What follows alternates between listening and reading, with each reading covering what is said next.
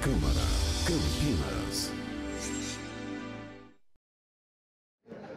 Olá, boa noite. Agora são 7h10. Estamos ao vivo e você vai acompanhar a partir de agora a audiência pública do Plano Diretor, que hoje o tema será trânsito e mobilidade urbana. Você aí de casa que nos assiste pode participar, é muito fácil. É só mandar a sua pergunta através do site da Câmara, que é www.campinas.sp.leg.br. A sua pergunta é só você preencher um cadastro, enviar e ela será lida e respondida aqui ao vivo. Você fica agora com a abertura oficial com o presidente da Câmara, Rafa Zimbaldi.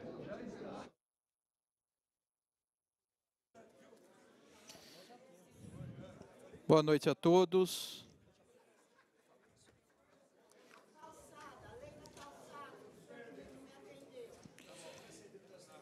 Quero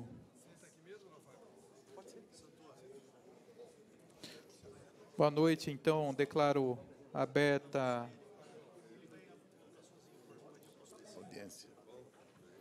a 19ª Audiência Pública da Câmara Municipal de Campinas, devidamente publicada no dia 27 de outubro de 2017, junto com com a Comissão de Mobilidade Urbana e Planejamento Viário, e aí já agradeço o vereador Jorge Schneider, presidente da comissão, cumprimentar todos os vereadores, o vereador Jorge Schneider, que irá presidir também esta audiência pública. Cumprimentar aqui a mesa já composta, nosso secretário de Planejamento Municipal de Planejamento e Urbanismo, Carlos Augusto Santoro, o secretário municipal de Transporte, presidente da Empresa Municipal de Desenvolvimento de Campinas, ENDEC, o Carlos José Barreiro, aqui presente. Cumprimentar aqui também, compondo a mesa, o Fábio Bernils, presidente do Conselho Municipal de Desenvolvimento Urbano. Os vereadores, vereador Carmo Luiz, vereador Luiz Henrique Cirilo, vereador líder de governo Marcos Bernadelli, vereadora Mariana Conte, vereador Tenente Santini, vereador Gilberto Vermelho,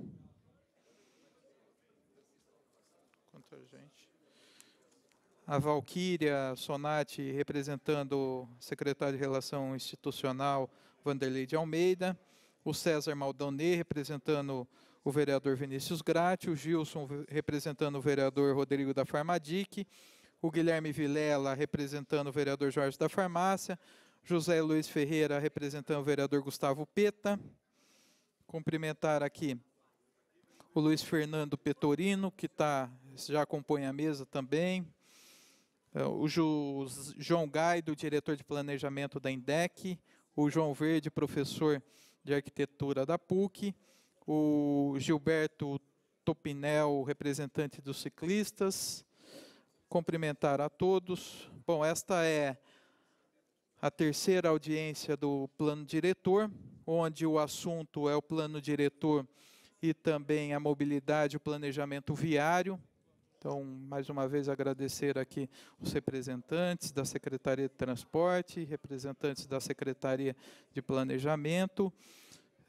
Dizer que essa audiência pública está sendo transmitida pela TV Câmara. A população pode participar não só pessoalmente, como várias pessoas aqui presentes, mas também nós temos também a participação da população através da TV Câmara, podendo enviar suas considerações, sugestões através do nosso site, no site da Câmara Municipal de Campinas. As perguntas, elas são enviadas e lidas aqui na audiência pública, e as sugestões, elas estão sendo incorporadas em todo o processo. Nós já tivemos aí mais de 200 participações da população encaminhando as suas sugestões. Além de fazer parte de todo o processo, nós estamos encaminhando cópia de para todos os vereadores e também à Secretaria de Planejamento. Assim como o parecer favorável do Conselho Municipal de Desenvolvimento Urbano, com algumas sugestões para que a Secretaria se posicione. Nós também temos já publicado no site o parecer do CMDU, viu, Fábio? Já está à disposição de toda a população, para que a população possa ter conhecimento do parecer do Conselho Municipal de Desenvolvimento Urbano.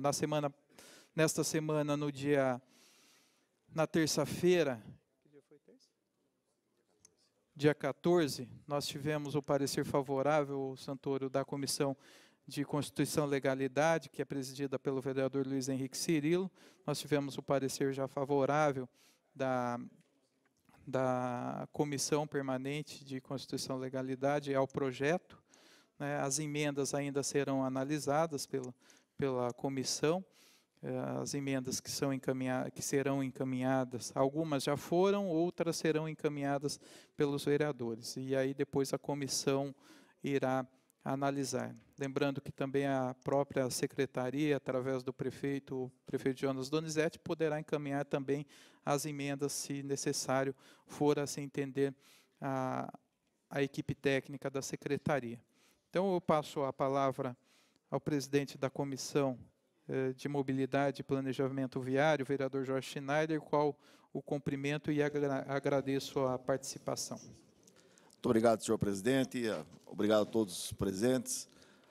Cumprimentar os nossos amigos vereadores, Mariana Conte, Gilberto Vermelho, Luiz Henrique Cirilo, Carmo Luiz, o nosso líder Marcos Bernardelli e o tenente Santini também presente.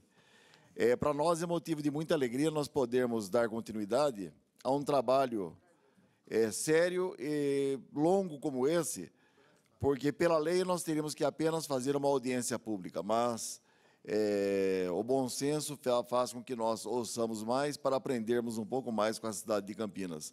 Então, nós estamos fazendo hoje a terceira e teremos mais 3 até o final do processo. Então, para nós é motivo de muita alegria e nós queremos também ouvir, tirar as dúvidas. Os vereadores, às vezes, eles apresentam algumas dúvidas nas leituras.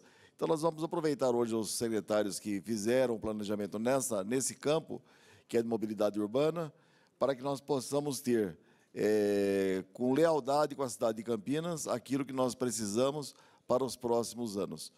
Agradeço desde já a composição da mesa, o nosso secretário Barreiro, o nosso secretário Santoro, o nosso presidente, e agradeço em especial o CMDU, porque nós tivemos o parecer, não pela essência do parecer, mas pela compreensão e pela agilidade, porque nós sabemos de todas as atividades que existem dentro do CMDU, e vocês não se furtaram a fazer um parecer justo e rápido para que nós pudéssemos dar continuidade e celeridade a esse plano. Muito obrigado. Em especial, leve um abraço a todos. Senhor presidente, nós vamos já, se o senhor me permite, nós vamos passar...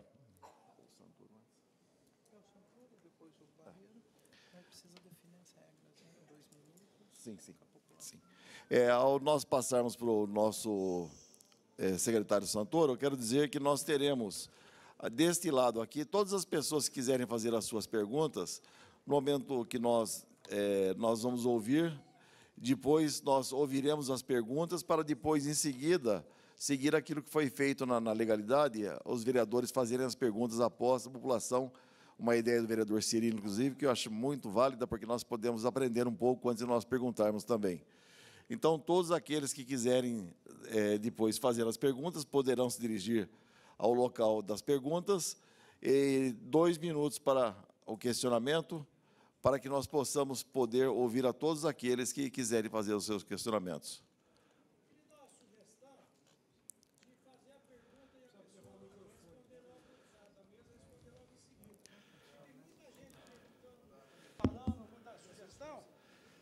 E depois vai embora. Então, eu até não entendo por que faz questionamento ou a pergunta, depois vai embora. É porque nós temos um teto máximo, nós temos um teto de 2 horas. Não, então, mas a pessoa faz a pergunta e depois vai embora. Então, vem perguntar. Aí é complicado.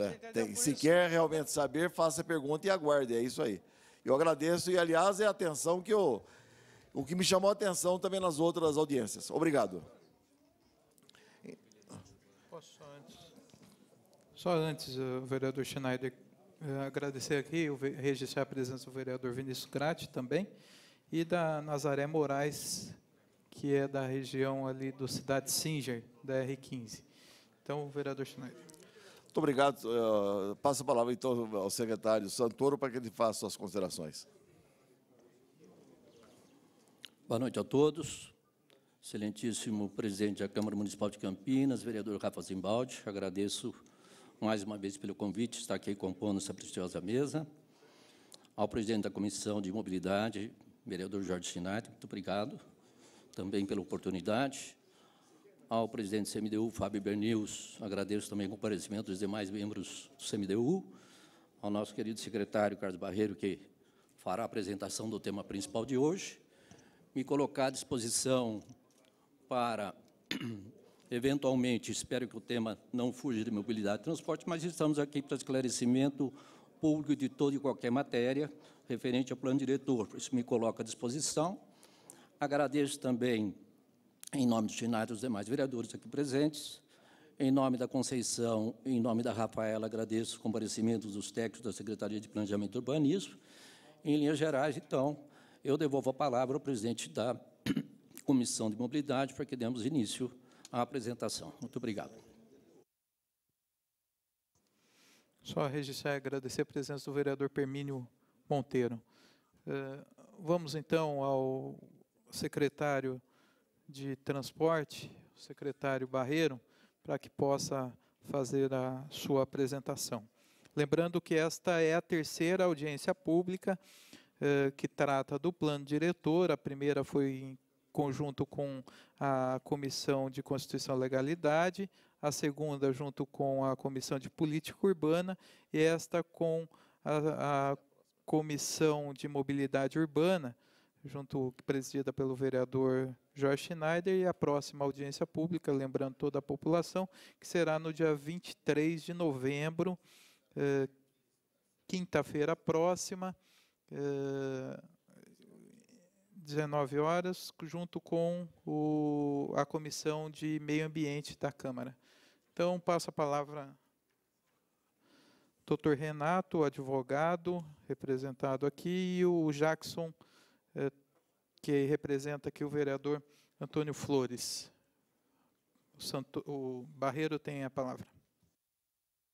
Boa noite a todos, boa noite, vereador Rafa Zimbaldi, presidente da Câmara Municipal, vereador Jorge Schneider, presidente da Comissão de Mobilidade Urbana, Fábio Bernius, presidente do CMDU, Santoro, colega Santoro, que está aqui nessa batalha da discussão do plano diretor nos seus diversos aspectos, demais vereadores, Bernardelli, Vinícius Gratti, Permínio, Monteiro, Carmo Luiz, Cirilo, vereador Vermelho, Mariana Conte, Tenente Santini, que eu estou vendo na plateia, pessoas presentes que estão nos assistindo à distância. É, mais uma vez, uma satisfação estar aqui nessa casa, discutindo temas que são vitais de interesse da população. Nós sempre estamos aqui discutindo algum tema que é extremamente importante, e esse, em especial, que vamos debater aqui hoje, ele trata de um panorama para o município de Campinas nos aspectos, que é um dos aspectos que afeta a vida de todos nós, né? Que é o direito de ir e vir, a forma de se deslocar ao longo do município, através do transporte público, através do transporte individual, através da sua bicicleta, ou através de andar como um pedestre. Todos nós somos pedestres desde que nascemos. A nossa primeira vocação é ser pedestre, né? A primeira coisa que aprendemos na vida, depois de gatinhar, é andar. Então, todo mundo é pedestre, o tempo todo. Então, nós vamos estar debatendo aqui esses temas e mostrando como que no nosso plano diretor, que foi idealizado para o município de Campinas, essas questões que têm essa importância, esse caráter, foram introduzidas. Então, antes de eu entrar na apresentação, que é uma apresentação resumida, sucinta, mostrando os principais conceitos, eu queria deixar alguns destaques aqui iniciais. Primeiro, um parabéns para a equipe da Prefeitura.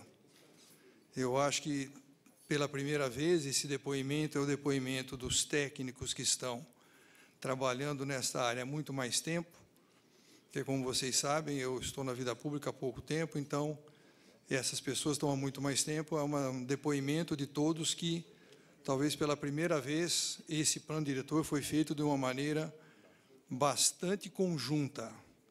Então, o que nós estamos apresentando é o resultado que não é da cabeça de um secretário, de 2 secretários, do prefeito, ou de quem quer que seja. É o resultado do trabalho de uma grandiosa equipe que trabalhou durante muitos meses de forma conjunta e de forma discutida e bastante democrática. Muitas vezes, é claro, em qualquer discussão, você pode discutir indefinidamente, mas em algum momento tem que haver a decisão. E é para isso que existem as hierarquias em todas as instituições. Mas isso foi feito de uma maneira muito intensa. E, em especial, a equipe da Secretaria de Transportes, da INDEC, e da Secretaria de Planejamento, que agora se juntou com o Urbanismo, essa discussão foi muito intensa e muito profícua e muito próxima. Então, o resultado que está aqui, se for considerado bom, é mérito desse grupo.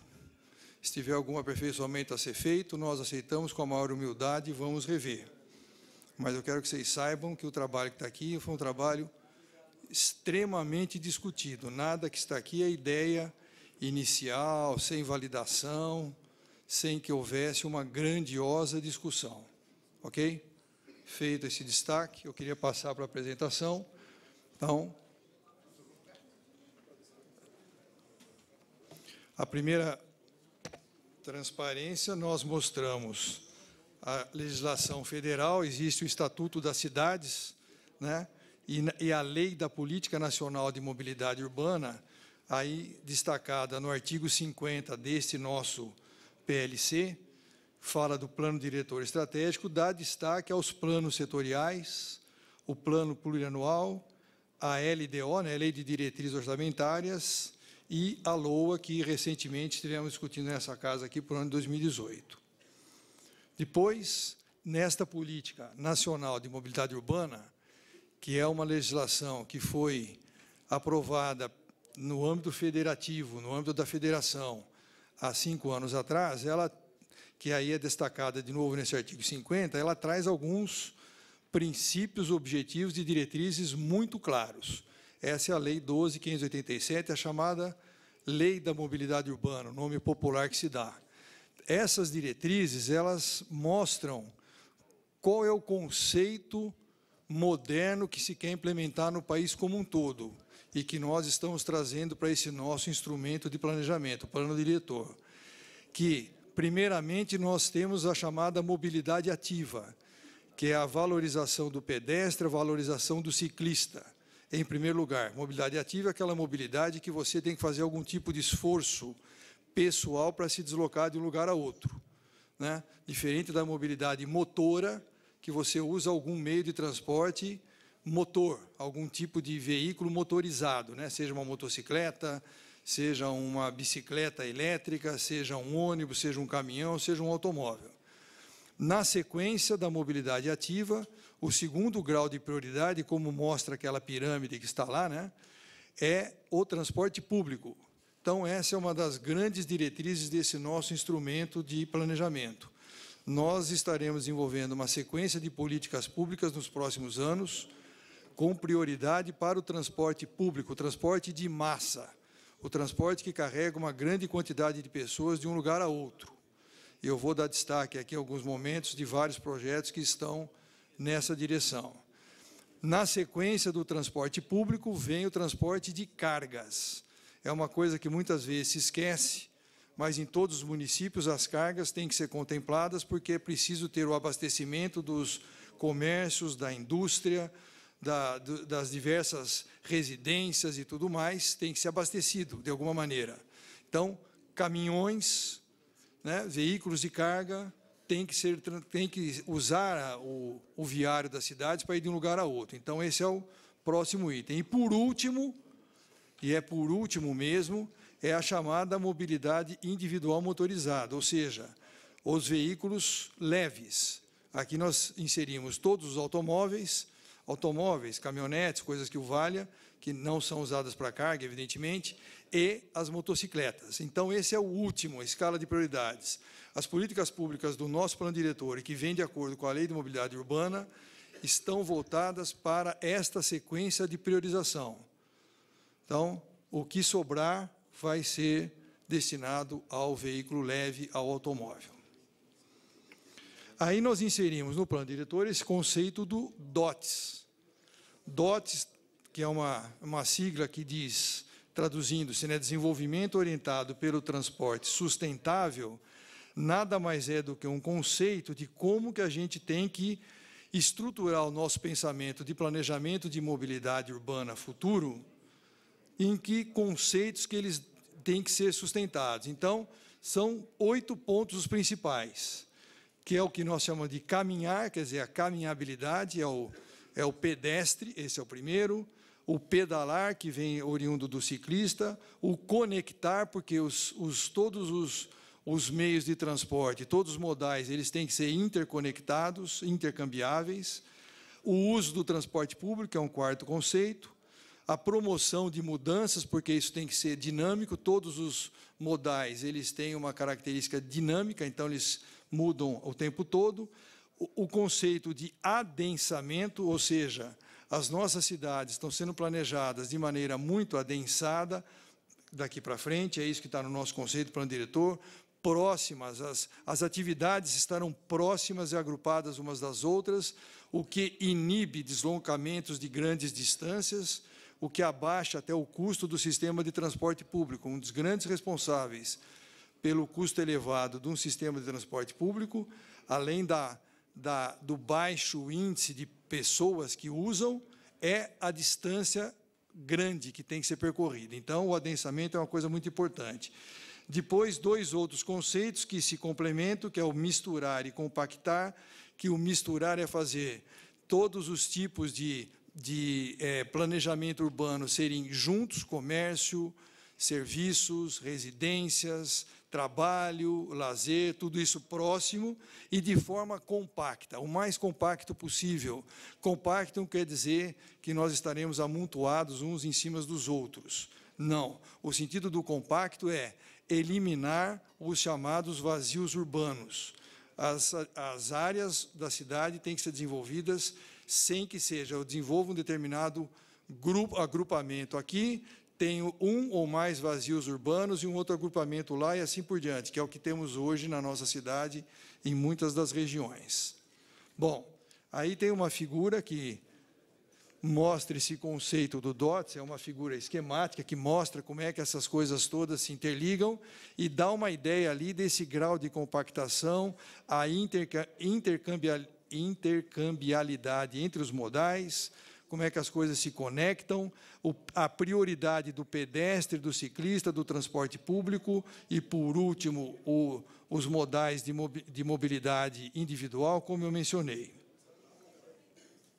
Aí a pergunta que resta é por que isso foi introduzido no nosso plano diretor, né, no plano diretor estratégico. No conjunto dessa lei, ali está descritos diversos artigos que descrevem esse conceito do DOTS no plano diretor, o artigo 4º, o 19, o 20, o 51, o 95, o 115, quer dizer, é uma quantidade enorme de artigos em que mostra, basicamente, esse conceito do DOTS, fazendo uma comparação bem simples e tentando ser o mais didático possível. Vocês têm ali uma figura de um automóvel que ocupa um espaço de cerca de 18 metros quadrados, né? Um automóvel, se ele estiver lotado, ele carrega 5 pessoas, no máximo. Enquanto que esse mesmo espaço dos 5 metros quadrados, ele é suficiente para aquela quantidade enorme de bicicletas, cerca de 18 bicicletas, e uma quantidade grande também aqui de outros modais que são motorizados de veículos individuais. Então, além disso, se eu comparar com uma residência, eu tenho espaço para uma pequena casa, um conjunto de pessoas trabalhando, um conjunto de pessoas que estão aqui num ambiente de um pequeno apartamento, ou mesmo um grupo de uma reunião. Tudo isso é o espaço que é ocupado por um simples automóvel, para falar em espaço público. E aí, fazendo uma comparação um pouquinho mais didática, nós temos aqui os espaços que são ocupados, né?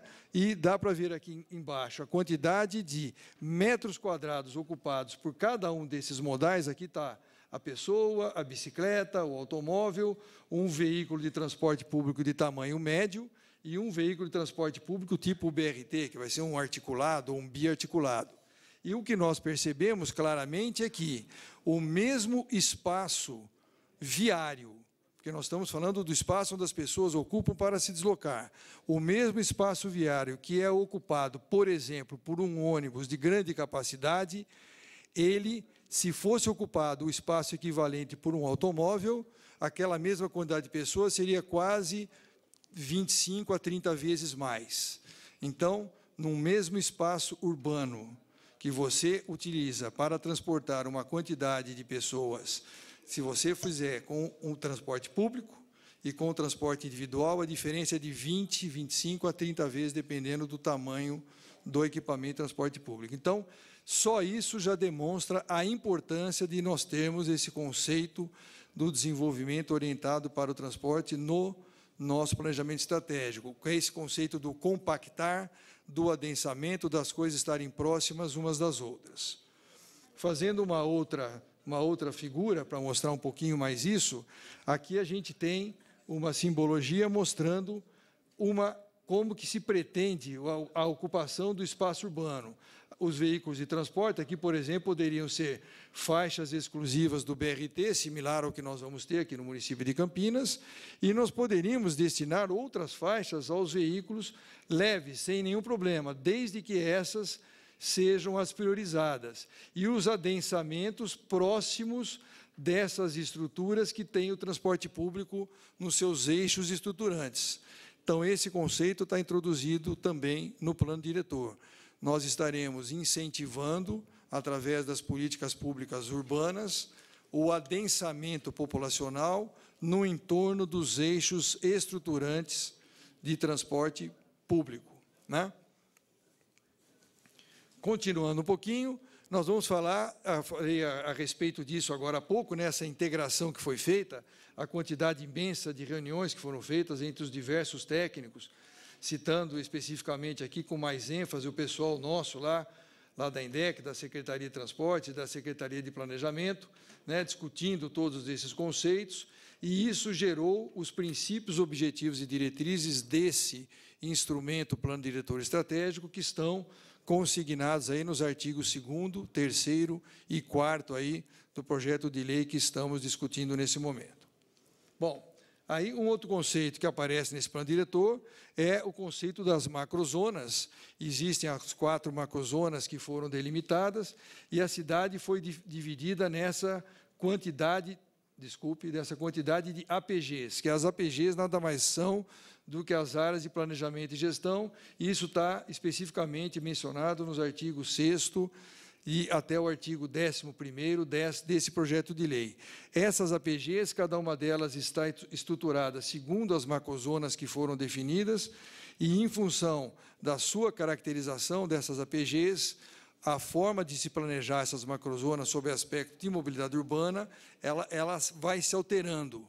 Então, é claro que as áreas que têm uma determinada característica, por exemplo, mais distantes da região central, elas podem ter um tipo de adensamento diferente da região mais próxima ao centro e, consequentemente, essas chamadas centralidades que as APGs definem terão características diferentes umas das outras, o que faz com que seja assegurada na cidade uma diversidade urbana que é muito interessante, muito salutar, porque isso vai fazer com que as pessoas escolham. A ideia é que, com o passar do tempo, nós tenhamos essas diversas centralidades no município, né? Você já deve ter ouvido essa fala aqui em outras audiências, eu tenho certeza, essas centralidades, todas elas tendo vida própria. Então, permite com que cada um de nós possamos escolher os locais da cidade que nós queremos viver, queremos morar, queremos trabalhar, queremos ter o nosso lazer, queremos estudar, queremos criar a nossa família, porque elas terão vida própria e vida completa própria. Essa é a ideia de cidade que nós estamos querendo introduzir aqui. Bom, No que diz respeito às políticas de estruturação do território, né, que é as políticas de uso e ocupação do solo, de mobilidade, que estão embutidas nesse DOTS, aqui está o mapa das centralidades que eu mencionei. Cada uma dessas centralidades ela foi planejada verificando quais eram os eixos estruturadores do transporte que passam por aquela centralidade, como é que esses eixos estruturadores do transporte se interligam. Isso tudo está no projeto de lei, nos seus diversos anexos. Isso aqui é só um pequeno resumo, né? E como é que isso se progride... Alô? Como é que isso progride ao longo do tempo. Então, isso está mostrado aqui nesses diversos artigos, 17 ao 20, 22, 25 ao 27, 29 ao 35. E aí, as políticas públicas, os instrumentos de políticas públicas que estão mostrados nesse plano, dizem respeito ao ordenamento e gestão urbana, às operações urbanas consorciadas, como é que elas podem ser feitas, os estudos de impacto de vizinhança, que serão importantes, principalmente para os grandes adensamentos populacionais, os empreendimentos de grande porte, as políticas de parcelamento e edificação, que serão compulsórias, os polos de desenvolvimento, as centralidades, que eu já mencionei, áreas potenciais e, principalmente, o que nós estamos explicando aqui hoje, a rede estrutural de mobilidade. Então, nós olhamos a cidade para os próximos anos e verificamos que essas tais APGs, que vão definir essas centralidades, elas têm que ter uma interconexão de sistemas de transporte público que as liguem. Então, isso foi pensado e foram definidas diretrizes para que permita que isso aconteça ao longo dos próximos anos. No final, eu vou citar um dos grandes projetos que já estamos fazendo, que está exatamente embutido dentro desse conceito que eu estou mencionando aqui. Bom, ainda falando a integração com outras políticas setoriais. Esse projeto, como eu disse, ele foi muito discutido entre as diversas áreas. Então, essas políticas públicas de mobilidade urbana, elas estão integradas às políticas habitacionais, às políticas de infraestrutura, que estão mencionadas no corpo do documento, e também de segurança pública, porque tudo isso foi pensado, porque eu só me sinto à vontade, por exemplo, de utilizar um determinado modal, um determinado tipo de sistema, se eu me sentir seguro, se eu morar de uma maneira adequada, se aquilo me atender adequadamente, for confortável e tudo mais, senão eu vou procurar outras opções, que é um pouco do que a gente enfrenta hoje. Hoje nós temos algumas deficiências nos nossos sistemas públicos de transporte, por exemplo, que nós sabemos, estamos reestruturando, e aqui é mais um momento de reestruturação, que, ao fazer isso, nós criamos esses incentivos para as pessoas utilizarem os sistemas, né? Então, eu me sinto incentivado a deixar minha motocicleta em casa e deixar meu automóvel em casa e ir para o meu trabalho, para o meu lazer, para o meu estudo, né, para a minha diversão, para o meu dia a dia, com transporte público. Isso é possível se nós tivermos um sistema estruturante bem sedimentado ao longo da cidade. Ainda essas políticas setoriais, elas são integradas com as políticas de meio ambiente e sustentabilidade. Nós temos, se vocês forem ler a lei, nesses artigos aqui, 36, 37 e 44, que são as políticas públicas de meio ambiente, de planejamento urbano, lá descreve claramente coisas que nós já estamos idealizando e faremos nos próximos anos, que é o incentivo à mobilidade urbana pública de transporte de massa com elementos ou com veículos não poluentes. Nós vamos introduzir aqui no município de Campinas veículos não poluentes. Nós estamos falando de veículos que aí tem vários tipos, tem o veículo totalmente elétrico, nós já temos alguns aqui, tem o veículo híbrido, tem o veículo de célula de hidrogênio, aí tem as opções que a tecnologia propicia. Outra coisa importante é que pensamos de uma outra forma também na integração metropolitana, que é o que mostra no artigo 35. Nós temos, por exemplo, o aeroporto de Viracopos, que é um elemento de integração metropolitana extremamente importante, sem falar nas diversas rodovias, né? Nós temos a Campinas é entrecortada por uma sequência enorme de rodovias. Nós temos a rodovia Bandeirantes, a Anhanguera, a rodovia SP-101, que vai a Portolândia, temos a Miguel Melhado, né, Carmen? Temos a Santos Dumont, temos uma sequência, a Dom Pedro, temos uma enorme quantidade de rodovias que cortam a cidade, essas rodovias elas interligam também as cidades da região metropolitana. Então, quando nós falamos de uma política de mobilidade urbana, nós temos que pensar como é que, apesar de sermos a maior cidade, a cidade mais importante, aqui, obviamente, é o centro dessa região metropolitana, de 20 municípios, isso tem que ter uma integração muito grande. Então, se eu faço um sistema qualquer aqui, o nosso BRT, por exemplo, ele vai chegar nas imediações ali de Hortolândia e Sumaré. Então, é muito importante que aquelas cidades tenham uma política pública de transporte que se possa ser integrado ao nosso sistema, né? Além das políticas que o Estado próprio já desenvolve, né, nas suas diversas regiões metropolitanas, no que diz respeito ao transporte, o Estado tem organismos também que fazem isso. A Implasa é um organismo de planejamento que pensa um pouco a respeito disso. Bom, continuando um pouquinho dali, essa integração de políticas públicas, né, uma coisa importante, só para se ter uma ideia aqui, cerca de 1/3 dos artigos desse projeto de lei, que são cerca de 50 artigos dos 153 existentes, ele fala de políticas públicas integradas. Então, esse é um marco que eu acho, viu, Santoro, é uma curiosidade, mas é um marco que a nossa equipe lá percebeu, um marco histórico, né? Porque você ter políticas integradas não é fácil, gente, não é fácil. A gente fala, né? Estamos aqui, nós somos aqui 2 secretários, a gente tem uma tremenda de uma convivência juntos e tudo mais, tal, no dia a dia, mas pensar isso, que todas as outras secretarias façam isso o tempo todo como política pública integrada, não é simples, por melhor que seja a estrutura de comando, por melhor que seja a liderança que o prefeito Jonas exerce e tudo mais, não é simples. Então, isso nesse projeto de lei, que é uma garantia para o futuro, porque nós todos vamos passar, né? Nós estamos hoje nessas posições, em algum tempo nós estaremos mais, continuaremos a viver aqui, como é que vai ser a nossa cidade, né? Eu moro aqui há 40 anos, não nasci em Campinas, mas adoro essa cidade, por isso que vivo aqui. A minha família, eu trabalhei em muitos lugares, até fora do Brasil, mas a minha família nunca saiu dessa cidade. E eu quero que ela seja a melhor cidade para a gente viver. Então, nós estamos aqui para fazer isso acontecer. Então, ter isso consubstanciado num documento que vai expressar uma política pública de longo prazo, que é esse documento que está aí, nos dá uma garantia para nós todos, que somos hoje, né, Poder Executivo, Legislativo e tal, que o futuro vai fazer com que quem vier, além de nós, vai seguir o que está aí. Porque nós queremos assim, nós é que vamos definir isso, nós hoje que estamos aqui fazendo isso, a nossa população é que vai fazer isso. Então, essa integração é um destaque que eu quero dar, que eu considero de extrema importância.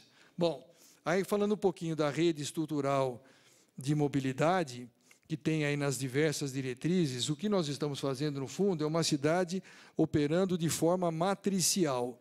O que é uma cidade operando de forma matricial? Uma cidade operando de forma matricial, todo mundo sabe o que é uma matriz, né, que tem as linhas e as colunas, é que ela se integra de todas as maneiras possíveis. E nós tínhamos que definir como é que as coisas começam. Essa foi uma discussão lá no início desse plano diretor, nós tivemos até discutindo muito isso lá no CMDU também. Como é que começa isso tudo? A decisão nossa, né, de política pública começa pelo sistema de transporte. Por isso que esse plano diretor ele foi estruturado em cima dos conceitos do DOTS. Quem deu o ponto de partida para fazer com que todas essas coisas, todas essas políticas fossem integradas foi o sistema de transporte. Então, isso é que é o tal da matriz. Aí eu começo a crescer aqui com os instrumentos de política pública de transporte e começo a interligar com as políticas de habitação, com as políticas de ocupação urbana, com as políticas de segurança, com as políticas de cultura, com as políticas de meio ambiente. Isso tudo vai se cruzando e forma essa enorme matriz, que é um tecido urbano replanejado, que é o que foi feito nesse instrumento, tá? Bom, ainda o que deu a condição para se fazer isso nessas diretrizes de mobilidade foi um imenso trabalho que nós chamamos de hierarquização funcional viária. O que significa isso, meus amigos? Significa o seguinte: todas as nossas vias urbanas, os seus mais de 5.000 quilômetros de vias urbanas, eles foram estruturados segundo alguns conceitos. nós criamos vias de trânsito rápido, vias arteriais padrão 1, vias arteriais padrão 2, coletora padrão 1, coletora padrão 2, vias locais, marginais municipais e marginais a infraestruturas. Isso tudo tem um determinado padrão de classificação. Então, você fala assim, por exemplo, o que é uma via arterial? Via arterial será aquela, de padrão 1, por exemplo, será aquela via cujo padrão mínimo vai ser de 46 metros de largura. O que permite fazer uma via com 46 metros de largura?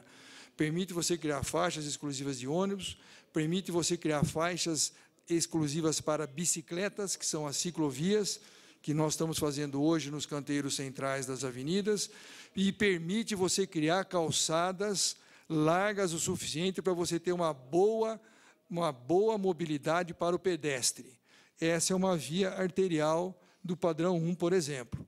Então, nós pegamos todas as nossas vias da cidade de Campinas, atuais e futuras, planejadas, as diretrizes viárias que estão planejadas, e classificamos segundo essa hierarquização que está aqui.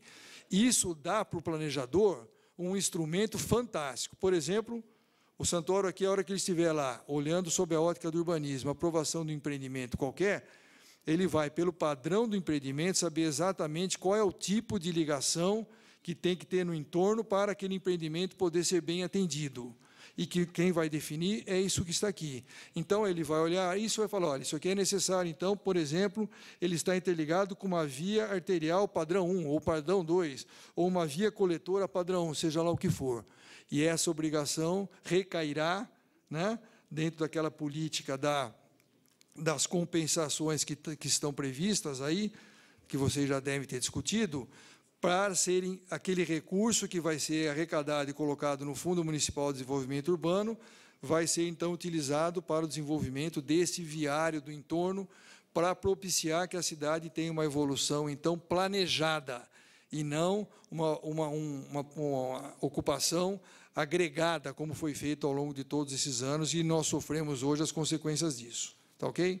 Bom, ainda falando um pouco dessa questão das diretrizes de mobilidade urbana, aqui está um mapa, né, sucinto, mostrando as diversas diretrizes viárias, aqui, com essas classificações todas, do jeito que eu mencionei agora há pouco, as vias arteriais, coletoras, as vias locais, etc., as marginais todas estão mostradas nesse mapa. E aí nós queremos falar um pouquinho desse conceito, que é um conceito até que tem alguma discussão até na mídia e tudo mais, para ficar bem claro aqui o que é que está sendo feito, o que está acontecendo. Existem 2 instrumentos de planejamento na ótica de mobilidade urbana que estão sendo desenvolvidos por nós, que um é o Plano de Mobilidade Urbana, que é aquele primeiro ali, o outro é o chamado Plano Viário. Isso tudo está descrito nesse documento aí, nessa PLC, no Plano Diretor, nos seus diversos artigos. Então, o que é exatamente uma coisa e o que é outra? Esse Plano Viário é um instrumento de planejamento urbano, de mobilidade urbana, que está sendo dado um olhar para o município de Campinas num horizonte de 25 anos à frente. Então, nós estamos olhando 25 anos à frente, planejando como é que essa cidade deverá estar desenvolvida segundo estes conceitos que nós estamos mostrando aqui, porque se nós estamos transformando esses conceitos numa lei, essa lei vai ser cumprida, porque nós todos, né, vamos obrigar que essa lei seja cumprida. Então, a hora que eu olho para a cidade daqui a 25 anos, não é essa cidade que eu estou vendo hoje, crescendo dessa maneira desordenada, mas sim uma cidade crescendo de uma forma bastante planejada. Então, olho essa cidade lá de 25 anos e vou recuando, chego na data de hoje. Então, como é que daí eu sei, para chegar lá, saindo daqui, qual é o caminho que tem que ser percorrido? Esse é o instrumento, que é o plano viário, que está sendo desenvolvido por nós. Nós estamos fazendo esse instrumento, vamos trazê-lo aqui oportunamente nessa casa para discuti-lo no começo do ano que vem, quando ele vai estar concluído, que vai ser esse olhar para a cidade de 25 anos à frente. Aí, a hora que eu olho esses 25 anos à frente, se eu fizer um corte nos primeiros 10 anos, que é aproximadamente o horizonte documental desse plano diretor, nós criamos o que nós chamamos de plano de mobilidade urbana.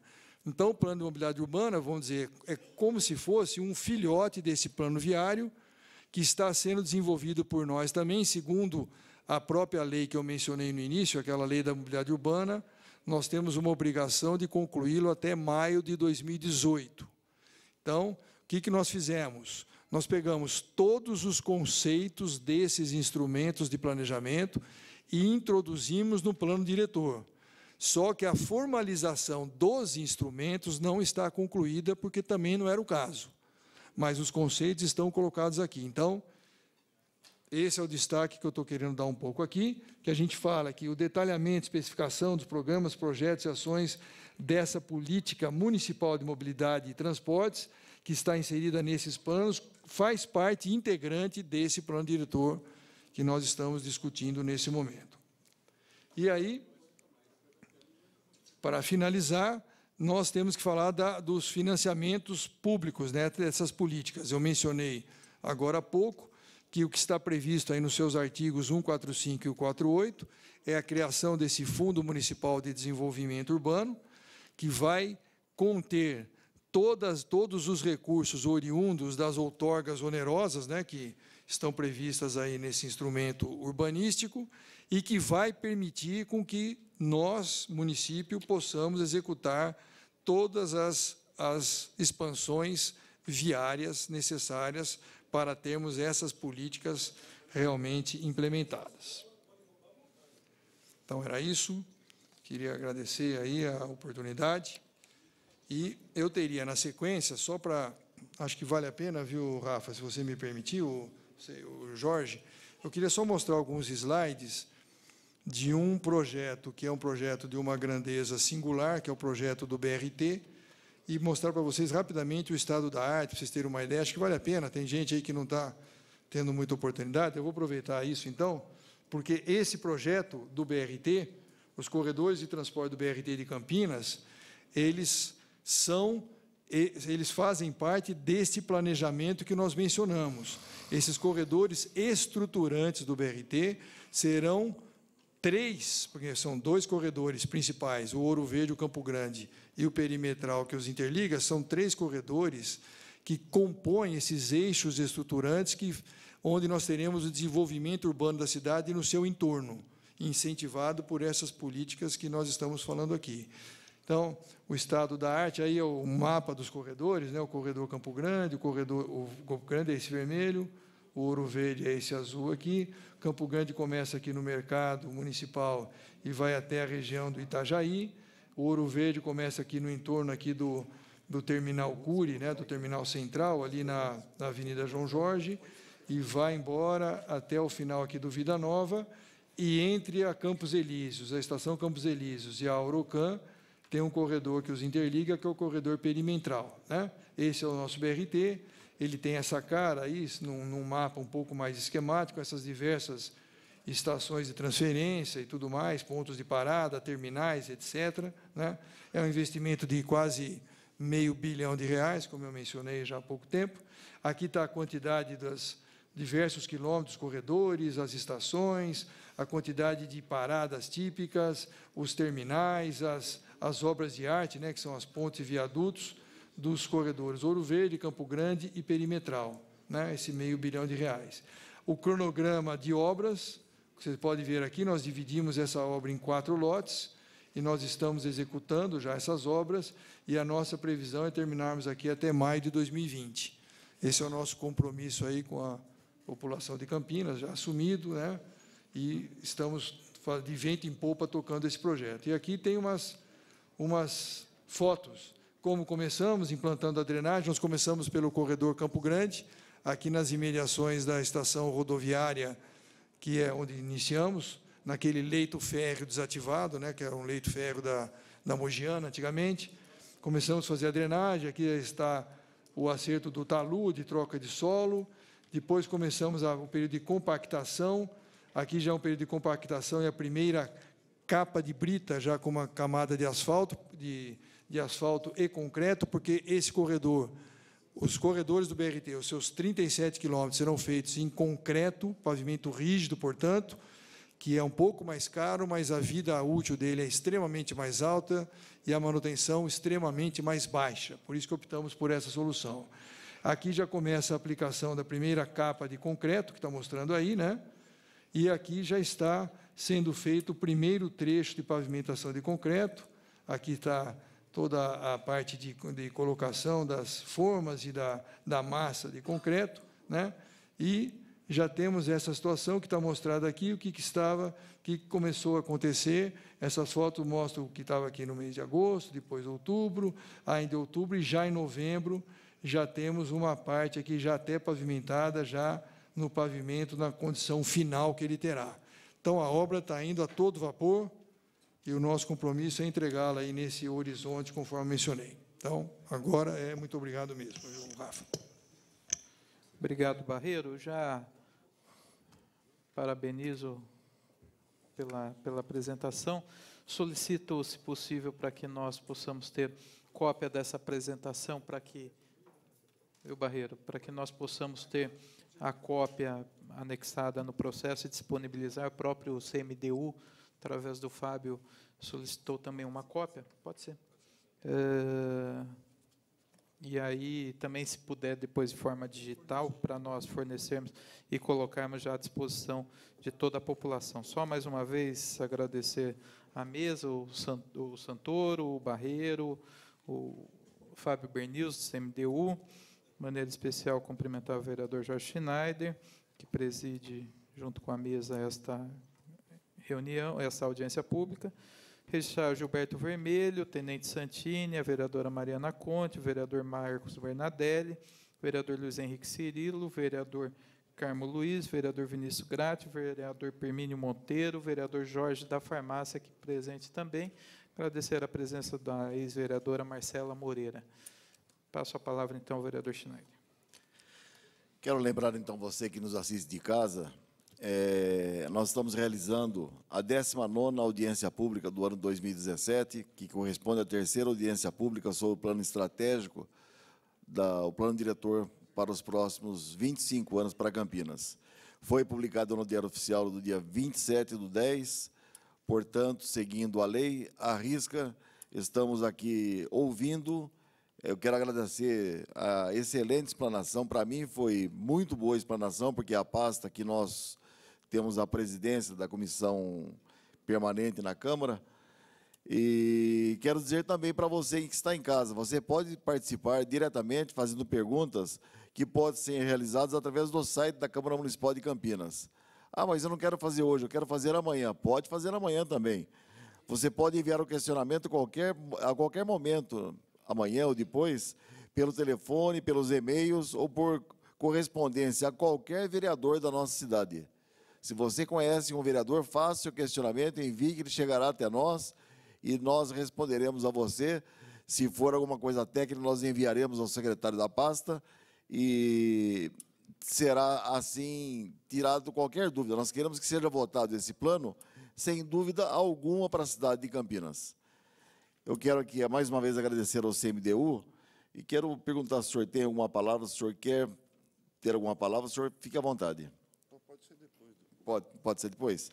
Está bem, então. Então, como nós dissemos, findo as explanações, nós temos ali o microfone. Aqueles que quiserem fazer os seus questionamentos, por gentileza, pode se dirigir ao microfone. Eu peço que se identifique, se representa algum órgão que diga que órgão representa, para que nós possamos, através da gravação, para sabermos e identificarmos. Até 2 minutos, por favor. Boa noite a todos. Meu nome é Laura Bueno, eu sou professora da PUC Campinas, arquiteto urbanista. Eu gostaria de comentar que, desde 2014, de fato, a Prefeitura vem tentando trabalhar essa questão do plano diretor. Começou pela Lei de Uso e Ocupação do Solo. Nós já tivemos 3 prefeitos, 3 secretários de planejamento.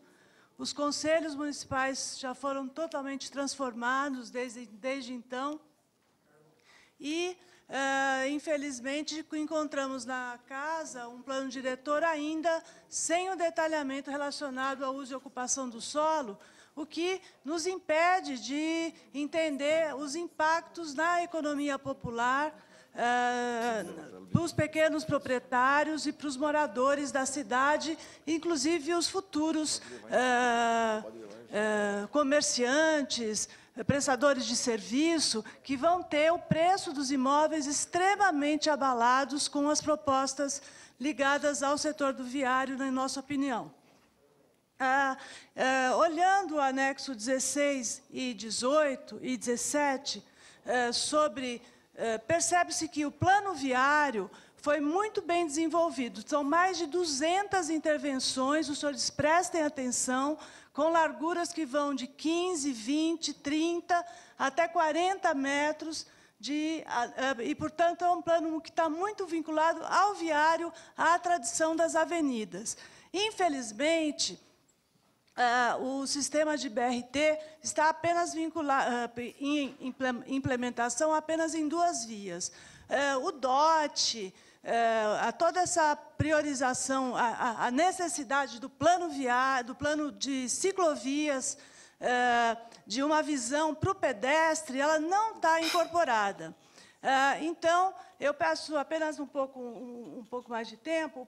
O DOT precisa ser feito uma mudança no texto, com a inclusão de dotação orçamentária, para que, nesse período de... Quantos anos são? 5, 10, 20? Para que nós não tenhamos uma verticalização ao qual o DOT está incorporado, que só traga mais trânsito, mais veículo individual para a cidade, sem que nós tenhamos uma perspectiva de qual vai ser a nossa mobilidade. Então, seria necessário ter um detalhamento da Lei de Uso e Ocupação do Solo, com largura de calçadas e outros elementos fundamentais para que nós, moradores, comerciantes, tenhamos espaço para desenvolver nossas vidas. Obrigada. Obrigado, Nora. Um momentinho só, por favor. Pois não, o seu nome? Meu nome é Ana Maria Sorrosal. Eu me identifico como uma cidadã sem pedigree, tá? Embora eu lute pelo centro de convivência, que é onde eu moro, há muitos anos, desde 1998. Tudo bem essa parte técnica aí, que, para mim, sou leiga, entendeu? Mas eu me acho importante porque eu sou a usuária. Eu é que vou testar se isso vai dar certo ou não. E eu vejo que as leis são lindas, maravilhosas, mas, no fundo, as coisas não funcionam muito bem.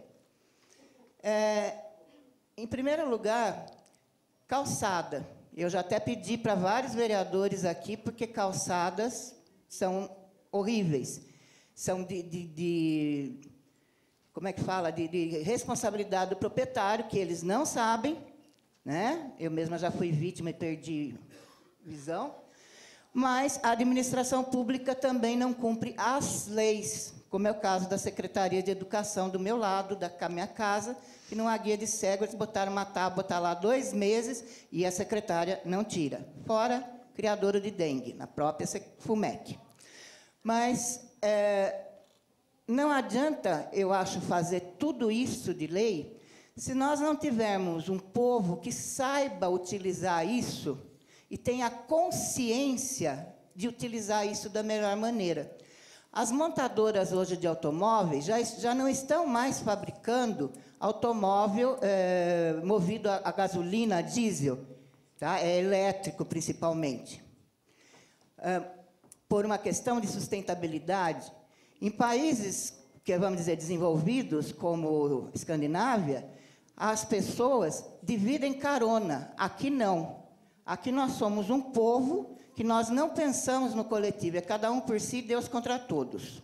Tá? Faixa de pedestre, ninguém respeita, nem a polícia militar. Tá? O que acontece? Eu acho que em tudo isso, o que falta é a educação. Não adianta fazer tudo isso se não se fizer uma campanha, mas campanha mesmo para valer, como se vende Coca-Cola, como se vende tênis, Nike, que ponha na cabeça das pessoas e eduque como elas devem usar, como elas devem agir. Conclua, por favor. Tá? E outra, o prefeito de Londres vai trabalhar de metrô. Os senhores iriam trabalhar num BRT? Ou vão continuar com seus carros? Muito obrigado. Muito obrigado.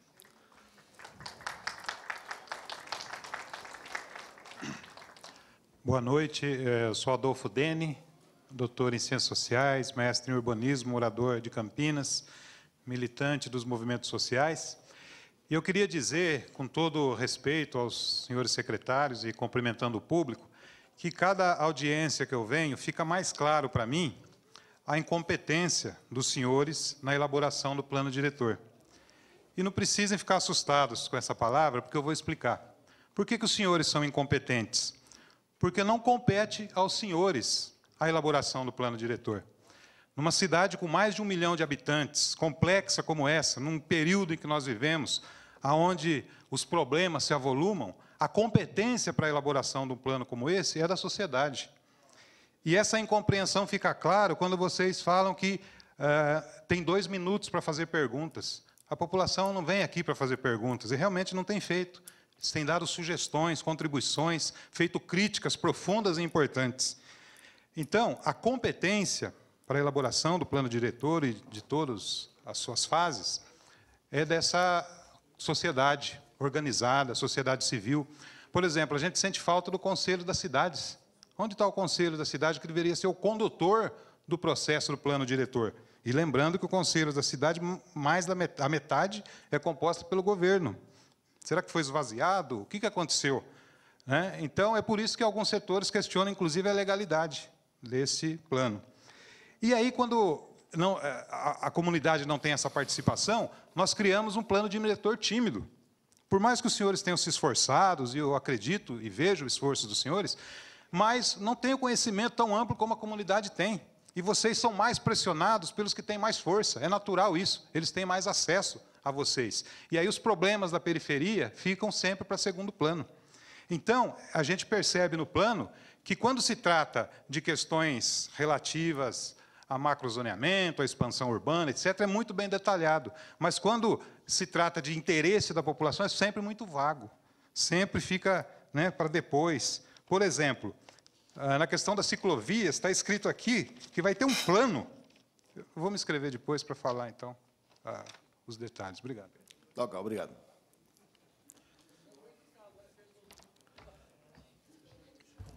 Boa noite a todos. Eu sou João Verde, sou professor da Faculdade de Arquitetura e Urbanismo da PUC, membro do CMDU, do Concidade, do Condepac e do Congeapa. Eu quero expressar a minha opinião. Eu acho o seguinte: esse plano, eu sou morador de Campinas há mais de 55 anos, e até hoje em Campinas nós não tivemos um plano com tanta base, tão bem estudado como esse. Se não está tendo participação popular, isso é outra discussão. Mas o poder público, a sociedade, os conselhos, a gente chama os amigos, chama os conhecidos, os alunos.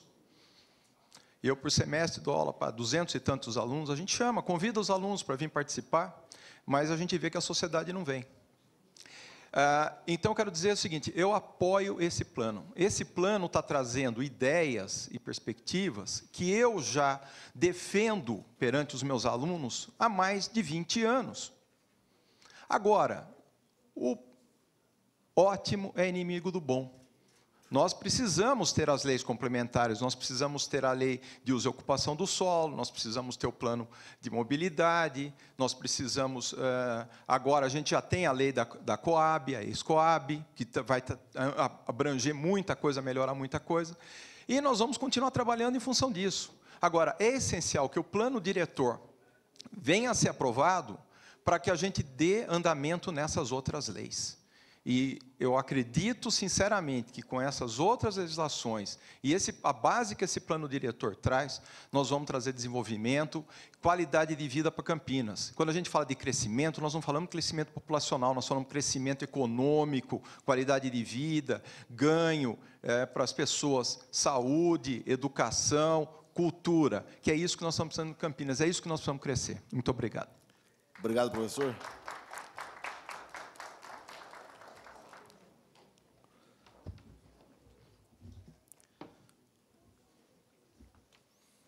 Boa noite a todos, boa noite, pessoal da mesa.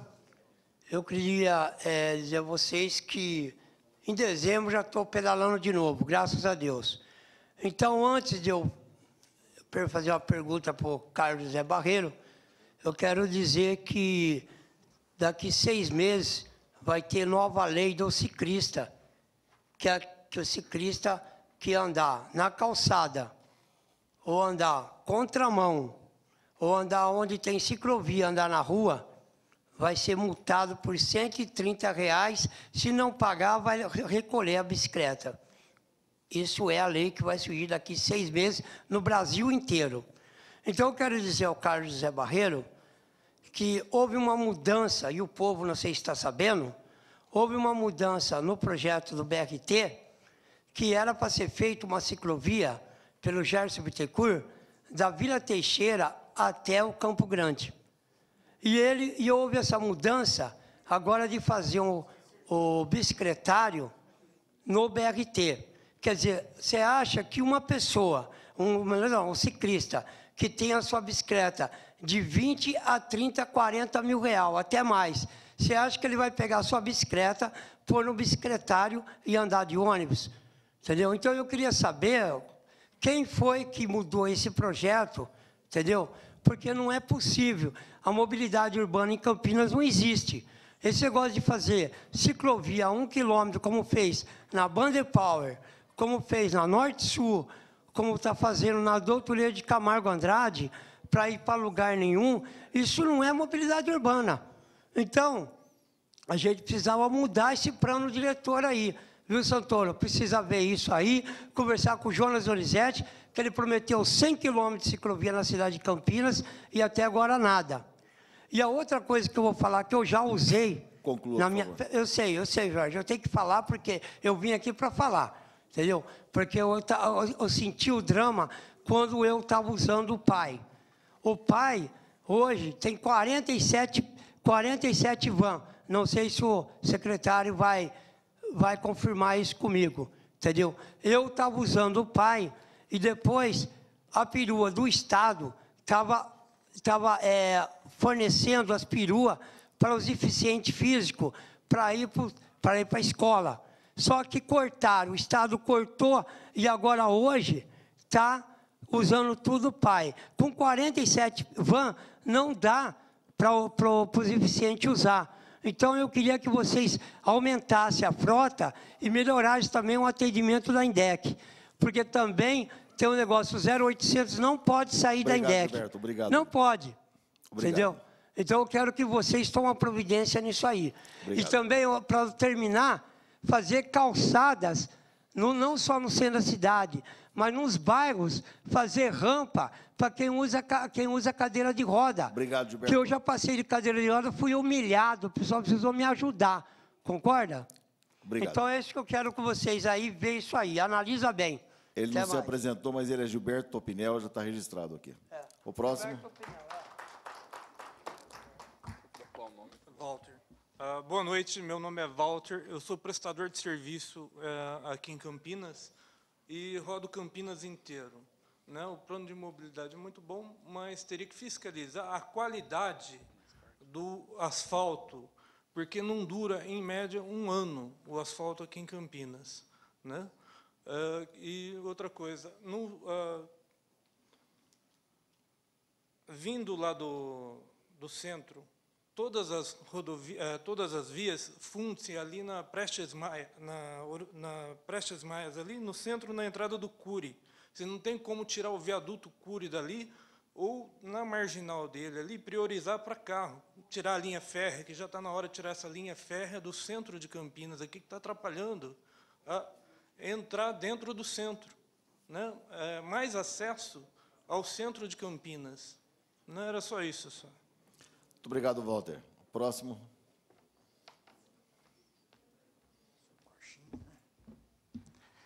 Boa noite, senhores vereadores, senhores secretários, plenária.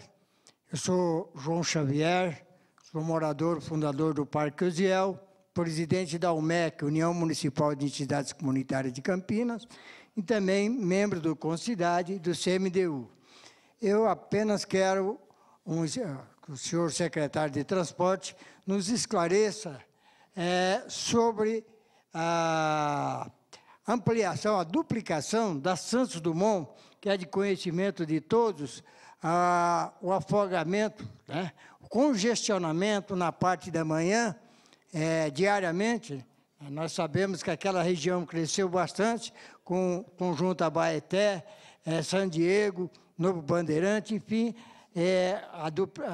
a necessidade da duplicação em virtude do aeroporto de Santo Dumont, a gente está no CMDU, está no Concidade, e jamais nós vimos essa discussão dentro desses conselhos. Eu gostaria que o senhor nos esclarecesse, principalmente a mim, me esclarecesse, para mim e para os demais daquela região, em que pé se encontra esse projeto, que eu sei que é uma parceria com o governo do Estado, né?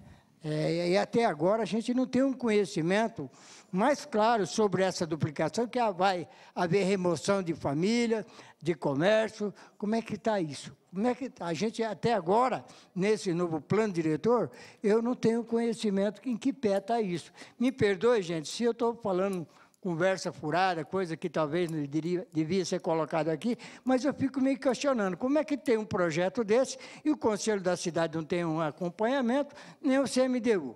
Muito obrigado. Obrigado, Xavier. O próximo.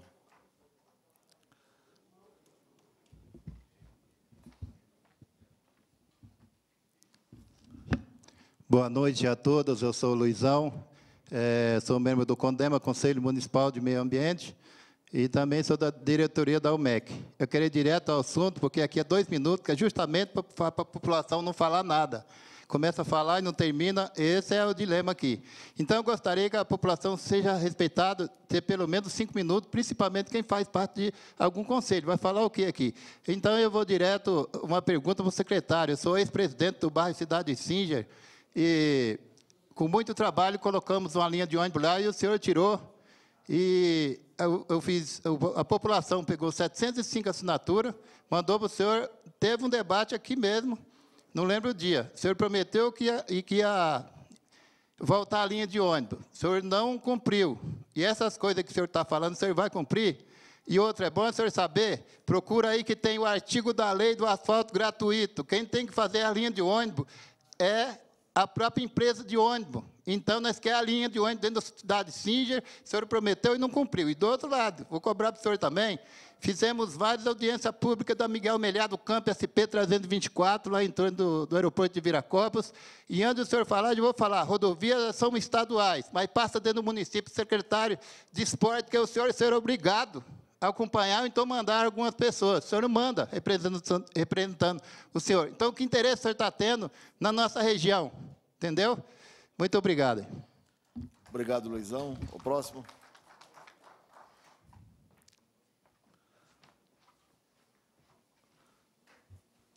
Boa noite a todos. Meu nome é Marcos, eu sou morador do Parque Taquaral. Eu tenho apenas 2 rápidas perguntas. A primeira delas, dirigida a um dos 2 secretários da mesa, e a segunda ao presidente da Câmara, o senhor Rafa Zimbaldi. Primeira pergunta. Eu pesquisei a 5ª minuta do Plano Diretor que está no site, pesquisei o caderno de subsídios, que é a versão de março, que também está no site. Vou abrir um parênteses, os mapas que estão lá, alguns deles não batem com os da 5ª minuta. Por favor, corrijam, fecha parênteses. Eu pesquisei e não encontrei, talvez a minha pesquisa tivesse sido mal feita. Eu queria entender o que é um eixo complementar do DOT, porque isso afeta a região onde eu moro, que é o Parque Taquaral.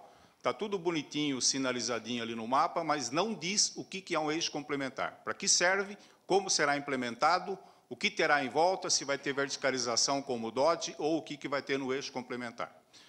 E a segunda pergunta, que é dirigida ao senhor presidente da mesa, sabemos que nessa fase os vereadores poderão fazer inúmeras emendas, tá? Eu gostaria de saber quando essas emendas serão apresentadas para a população e quando que elas poderão ser discutidas pela população. Que não se repita aqui o que já aconteceu em anos passados, em épocas passadas, de aprovar projeto de madrugada. Tá? Espero que dessa vez a coisa seja feita com transparência. Então, eu gostaria de saber quando que isso vai ser apresentado e a possibilidade de ser discutido com a população. Era apenas isso. Muito obrigado. Muito obrigado, Marcos. O próximo.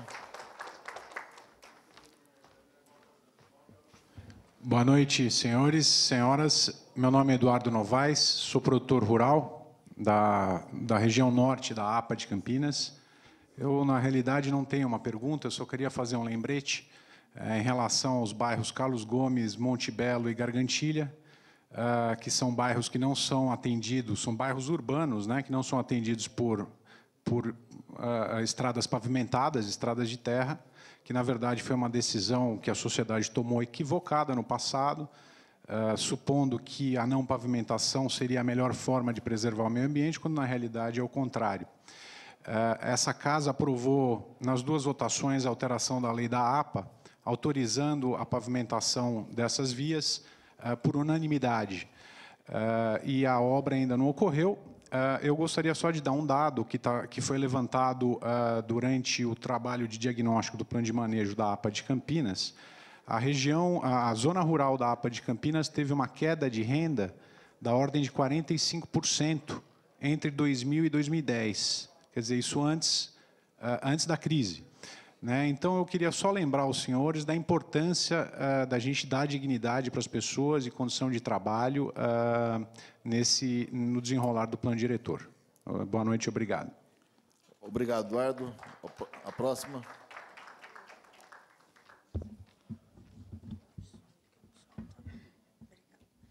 Boa noite a todos. Eu gostaria, primeiramente, de cumprimentar a vereadora Mariana Conte, que acompanhou a última audiência de forma integral. Meu nome é Amanda. Eu já tenho até um horário marcado com o secretário Santoro para tirar algumas dúvidas pontuais. A minha dúvida é a seguinte, secretário Barreiro: por que o senhor imagina que, com a criação de um DOT, as pessoas passarão a usar o transporte público? O transporte público ele já existe e o senhor mesmo disse que ele é de baixa utilização. Eu vou abrir aqui um parênteses. Eu morei em outro país, eu morei lá durante 3 meses e eu andei de ônibus 100% do tempo. Os ônibus tinham horário e era possível andar. Aqui, se eu precisar andar de ônibus, eu não cumpro nenhum compromisso meu. A minha outra dúvida, tem o DOT da SPA 340, que ele acaba na Dom Pedro. Eu acompanhei e o último que eu vi, ele acabava na Dom Pedro. Com a perspectiva de mudança de zona rural para expansão urbana após a Dom Pedro, ali na SP 340, por que o DOT acaba ali e a gente não está prevendo alguma coisa para frente? Obrigada. Muito obrigado, Amanda. Próximo. Então, meu nome é Olímpio, eu sou engenheiro, eu moro no Parque Alto Taquaral e tenho uma empresa no bairro Santa Cândida. Eu, durante muitos anos, fiquei abismado com a omissão, com o descaso da Prefeitura em relação às obras que a Rota das Bandeiras executou na rodovia Dom Pedro, entre o Trevo de Mogi e a Ponte da PUC. Eu me refiro, primeiramente, ao fechamento das entradas e saídas, o que prejudicou milhares de pessoas todos os dias que transitam por ali, e, segundo, a omissão em relação ao estreitamento que a Rota das Bandeiras fez na rua Alessandro Paiaro, que margeia a rodovia do lado do bairro Santa Cândida. Ao invés de construir um muro de arrimo vertical, ela fez um inclinado, e, com isso, metade da largura da rua se perdeu. Portanto, a minha primeira sugestão aqui, na minha primeira proposta, é que se faça ali do lado do bairro Santa Cândida, para que entre o trevo do Shopping Dom Pedro e a ponte da PUC, uma saída da marginal da Dom Pedro para a marginal da marginal, o que vai dar ali em cima, em frente à Boate Pachá, né? E, consequentemente, se restaure a rua Alessandro Paiaro, né? Que se restaure a largura da rua Alessandro Paiaro, abrindo ela da Boate Pachá até a marginal da Miguel Nascentes Burnier. Isso é o básico para que se evite que quem venha de Barão Geraldo, de Paulínia, lá da Anhanguera, pela Dom Pedro, não tenha que chegar na marginal ali em frente ao Shopping Dom Pedro, entrar na Guilherme Campos para fazer o retorno lá não sei aonde e voltar para ter acesso ao bairro Santa Cândida. Isso é uma irracionalidade e isso prejudica a vida de muita gente. Inclusive, esse acesso simples é tecnicamente viável, e ele permitiria, inclusive, que essas pessoas que vêm no mesmo fluxo entrassem, pudessem acessar a região ali da PUC, hospitais, Unicamp, etc., pela ponte da PUC. Né? É muito simples isso. Muito obrigado, Olímpio.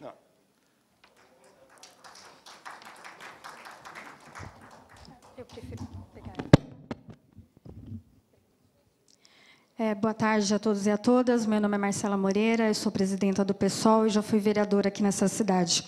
Como são só 2 minutos, eu queria entender como a prefeitura consegue fazer uma junção de aumentar a área rural da cidade com a macrozona de desenvolvimento ordenado, que vai conurbar com todas as cidades da região metropolitana, e juntar isso com uma discussão, teoricamente, de uma cidade adensada.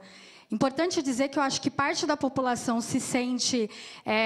não se sente convidada em estar aqui, primeiro porque só tem 2 minutos para falar, e todas as atividades, todas as audiências, todos os debates públicos que ela participou e fez sugestões, as suas sugestões não foram incorporadas. Então, acho que essa é uma das justificativas, por exemplo, dos estudantes, alunos do professor Verde, não estarem aqui, porque, no mínimo, elas devem estar se sentindo desrespeitadas, em grande medida, a gente está aqui porque a gente é teimoso, né? Porque a gente vem, fala, vocês adoram citar números, né? Que teve não sei quantas mil pessoas que participaram das audiências, mas as nossas sugestões não foram incorporadas.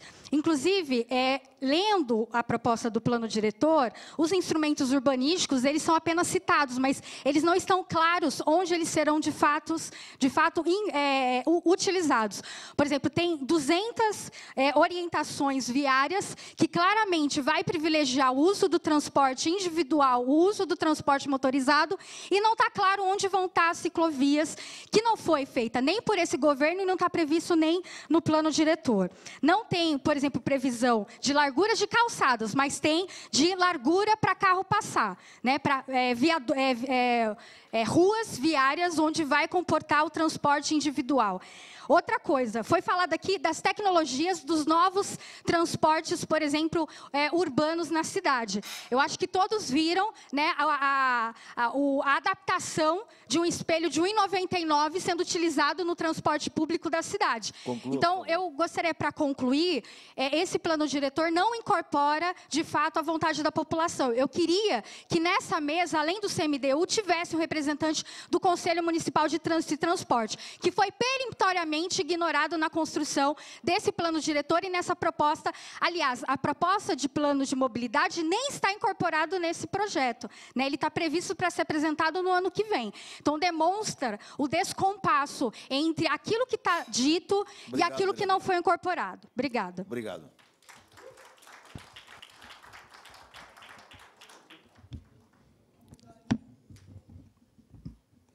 Boa noite a todos. Meu nome é Agenor, eu sou membro do Conselho Municipal de Saúde. E como o tempo é curto aqui, mais uma vez, né, 2 minutos é pouco, para a gente conseguir concluir aí uma linha de raciocínio, né? Então, vai ficar algumas críticas pontuais aí para os vereadores que estão aqui presentes, que são poucos aqui hoje, né, mas que estão aqui presentes, poder fazer uma reflexão aí e propor as respectivas emendas aí.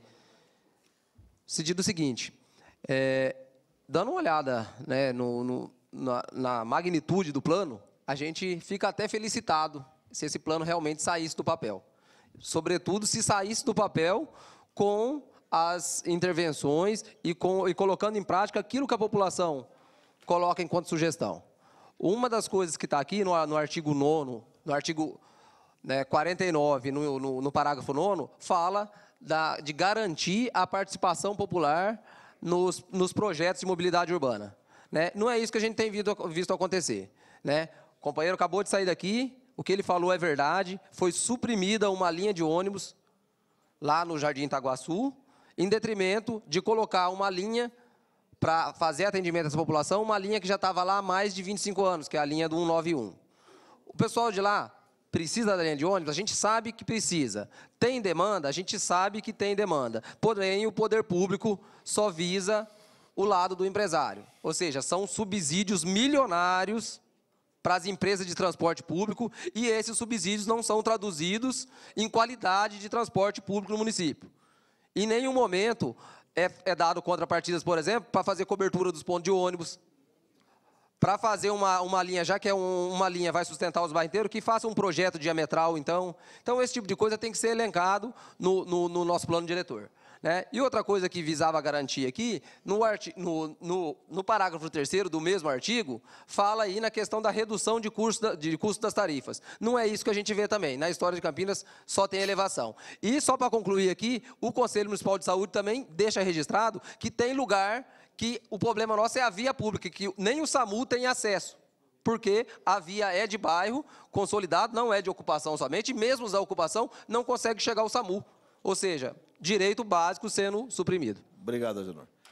Eu quero aqui lembrar a todos, porque falam dos 2 minutos, e eu disse aqui que a qualquer momento podem enviar questionamentos a qualquer gabinete, pelo telefone, e-mail, pessoalmente. Se você que está em casa, você tem algum vereador que você conheça, que você tem afinidade, vá até ele, dê a sua sugestão. Os 2 minutos são necessários para que todos possam falar. Nós temos um tempo limite aqui, então nós temos que dar tempo a todos, porque se nós dessemos aqui 5, 10 minutos, nós teríamos que restringir a 5, 6 pessoas a falar. Então, nós queremos que todos falem. E tem, a qualquer momento, pode fazer o questionamento, sim. Você é uma pessoa, inclusive o Adolfo é uma pessoa que conhece bem os trâmites da Câmara, conhece, acho que todos os vereadores você conhece. Você pode sugerir, olha, eu tenho uma sugestão assim, assim, assado, pode fazer, sim. Pois não. Bom, então, tentar mostrar aqui por que o plano sem a participação, ele acaba sendo tímido e não atendendo aos principais interesses, né, da população.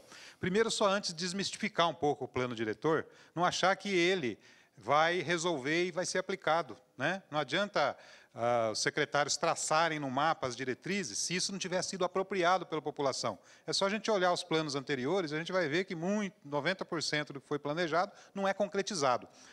O plano diretor ele serve para ser feita uma discussão ampla com a população, para que a população se aproprie das políticas e, através dessa apropriação, pressione os governos futuros, depois que esses saírem, para que aquilo aconteça.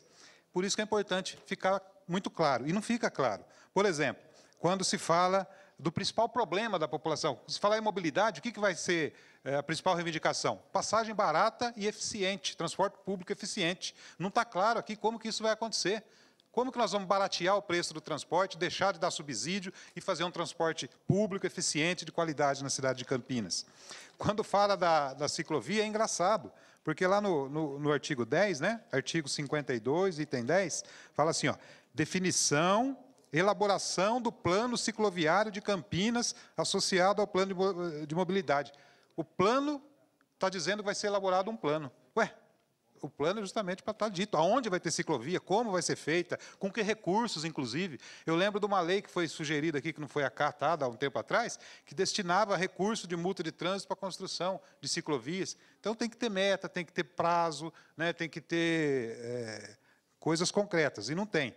Um outro exemplo, lá no item 10, definição de esse foi no item 9, definição de diretrizes para mitigação dos impactos da implantação e ampliação das infraestruturas e operações aeroportuárias, ferroviárias e rodoviárias. Então, olha só, definição de diretrizes para mitigação dos impactos. Esses impactos já existem. A população do entorno do aeroporto sofre. A população que vive à margem das ferrovias morre ao atravessar aquela... Aí nós vamos definir diretrizes. O plano, que já devia ter as diretrizes aqui no plano, está dizendo que vai definir diretrizes para mitigação desses impactos. E por que isso acontece? Porque não tem o clamor. Se tivesse o clamor, se fosse lá nos bairros onde essa população sofre com isso, eles, ao lerem isso aqui, não iriam concordar, né? Então, tem outros aqui que eu deixo para a próxima. Para que nós possamos ouvir os vereadores também, aquele senhor de vermelho ali seria o último, então, a se inscrever, para que nós possamos ouvir os vereadores também. Boa noite, meu nome é Karina, sou arquiteta e venho acompanhando o plano desde o início de sua elaboração em 2014. Como eu tenho dito aqui nas audiências, participado, acho que em 99% delas, de todas as oficinas e reuniões. E o que eu tenho sentido é que esse plano ele foi teve um crescente e uma evolução muito grande nesses últimos 3 anos. E é assim que deve ser um plano, ele é dinâmico, ele não é estático, e por isso que ele precisa ser aprovado, para que a cidade volte a ter regras claras e comece, daqui para frente, a ser desenvolvidas as legislações específicas. Então, o plano diretor, ele estabelece as macrodiretrizes e o rumo que a cidade deve seguir nos próximos 10 anos. E agora, com as leis específicas, que, no último capítulo do plano diretor, sim, tem o regramento e o prazo para essas leis serem elaboradas, eles vão nos trazer todos os conceitos da Lei de Ocupação do Solo, coeficientes, outorga, enfim, e todos os instrumentos do Estatuto da Cidade. Então, como se pode planejar a cada 10 anos e ficar durante 4 anos discutindo um plano diretor? O tempo está rodando, está girando, e a gente está parado esperando uma lei ficar pronta. Então, está na hora da gente colocar essa lei em prática, e aí, durante esses 10 anos, vamos já discutindo os próximos 10 anos. E daqui para frente tem que ser assim. Não dá para a gente ficar parado durante 4 anos discutindo e nunca aprovar um plano. Então, e por fim, eu queria colocar uma outra coisa, que é sobre... Tanto se fala que o rural vai acabar com a cidade porque vai adensar mais. Eu acho que tem um pouco de inversão de valores sobre isso. Na verdade, o desenvolvimento ordenado ele vem justamente para ordenar um território que hoje não está sendo ordenado por ninguém. É um território que está abandonado, que tem invasão, que tem ocupações irregulares. E se a gente continuar deixando ele vazio e ermo do jeito que está, vai continuar tendo mais invasão, e aí sim que a cidade vai ficar insustentável. Ela já está chegando ao caótico. Então, a gente precisa, sim, ordenar. Ele vai dar alternativas viárias, por exemplo, para Barão Geraldo. Barão Geraldo tem uma estrada da Ródia que é totalmente estrangulada e que não tem alternativa de fluxo. Como que você vai fazer para dar mobilidade para essa região? Tendo uma macrozona de desenvolvimento ordenado. E assim para todas as regiões da cidade. Depois eu continuo a fala nos próximos 2 minutos. Obrigada. Obrigado, Karina.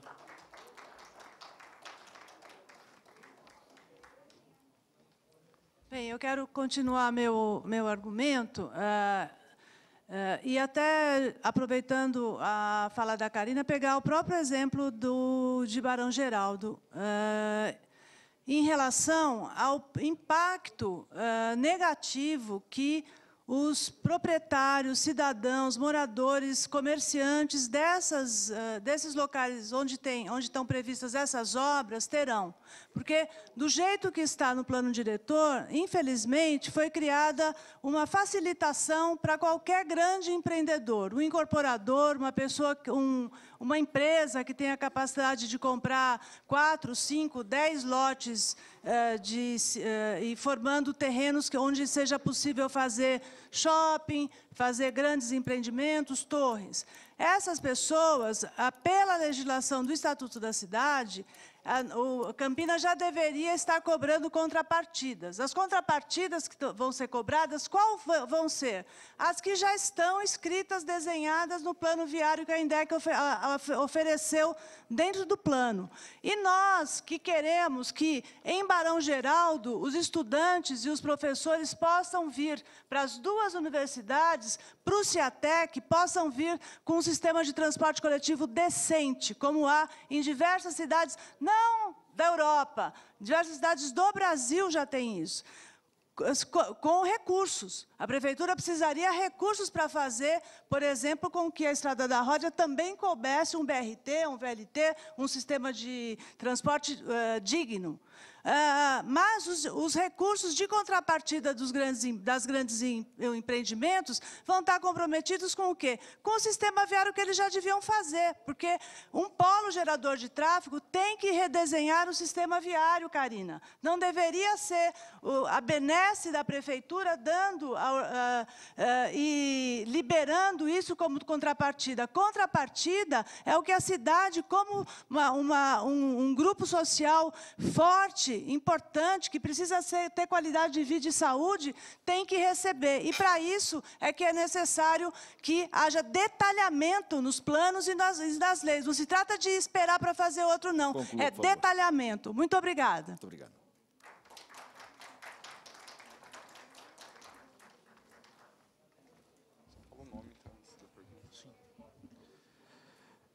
Boa noite a todos, boa noite mesa, boa noite a todos no plenário. Me chamo Sandoval, desenvolvo um projeto social com jovens na região do São Martim, chamado de Seu Rumo. E a pergunta que eu tenho para o secretário é quanto à mobilidade da minha região. Nós enfrentamos lá um problema sério, nós temos um gargalo, que é um trevo, que está sendo um parto, sai aquele trevo para a gente lá na Dom Pedro. Eu acho que falta um pouco mais de cobrança do poder público para que aquilo aconteça. Você passa lá, tem uma semana que tem um funcionário, outra semana você passa, tem uma máquina trabalhando, outra semana você passa, não tem ninguém. E o negócio não anda. E eu queria saber do secretário também quanto à mobilidade para aquela região que é péssima, carente. Eu queria saber se há algum plano em estar desenvolvendo um transporte de massa para a nossa região, que é uma região populosa, que governos passados fizeram depósito de pessoas lá, de famílias inteiras lá, sem nenhuma condições de locomoção. Então, por isso que eu venho aqui também, e eu vejo com bons olhos essa expansão ordenada, aonde possa estar levando para a gente desenvolvimento, não só de moradias, mas também de comércios, de infraestrutura, para que essas pessoas possam trabalhar próximo à sua casa, para que eles não precisem se locomover, que nem hoje, muitos andar 25, 30 quilômetros, pegar 3 conduções para chegar até o seu trabalho, demasiadamente levando um tempo muito grande, para chegar até o seu trabalho, até a escola, até a creche do seu filho, e onde ele poderia estar ter mais esse tempo para a família e de se locomover com uma distância muito menor, se ele pudesse trabalhar do lado da sua casa. Muito obrigado, essa é a minha pergunta para a mesa. Muito obrigado, Sandoval. Próximo, por favor.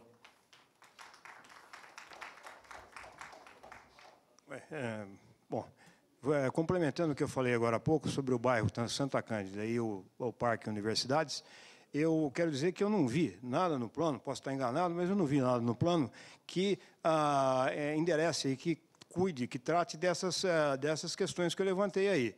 Né? Então, eu gostaria de saber do senhor secretário se tem o que está previsto para essas regiões, para essa situação. Segundo, com relação ao Parque Alto Taquaral, eu quero dizer que eu converso com vizinhos, eu não sou líder de nenhuma comunidade, etc., mas eu converso com todos e eu não encontrei ninguém ali que quisesse a verticalização, que me falasse que teria interesse na verticalização daquela região no entorno da Almeida Garré, né, de 150 metros, 300 metros, ou seja lá o que for. Eu não conheci ninguém. Né? E terceira coisa é o seguinte, é sobre a expansão do perímetro urbano. Eu acho que a minha esposa é de Americana, a Americana praticamente não tem zona rural. Eu acho um absurdo um município não ter zona rural. Então, eu acho que foi falado aqui nas outras audiências que existem 32, 35 milhões de metros quadrados disponíveis já infraestruturados. Eu gostaria que isso fosse, ao invés de se avançar sobre a área rural, né, que fosse feito que se desse realmente incentivos claros para quem quisesse usar esses 32, 35 milhões. Eu não sei onde estão, mas né, que fique claro isso aí. Ok, obrigado. Muito obrigado. O próximo.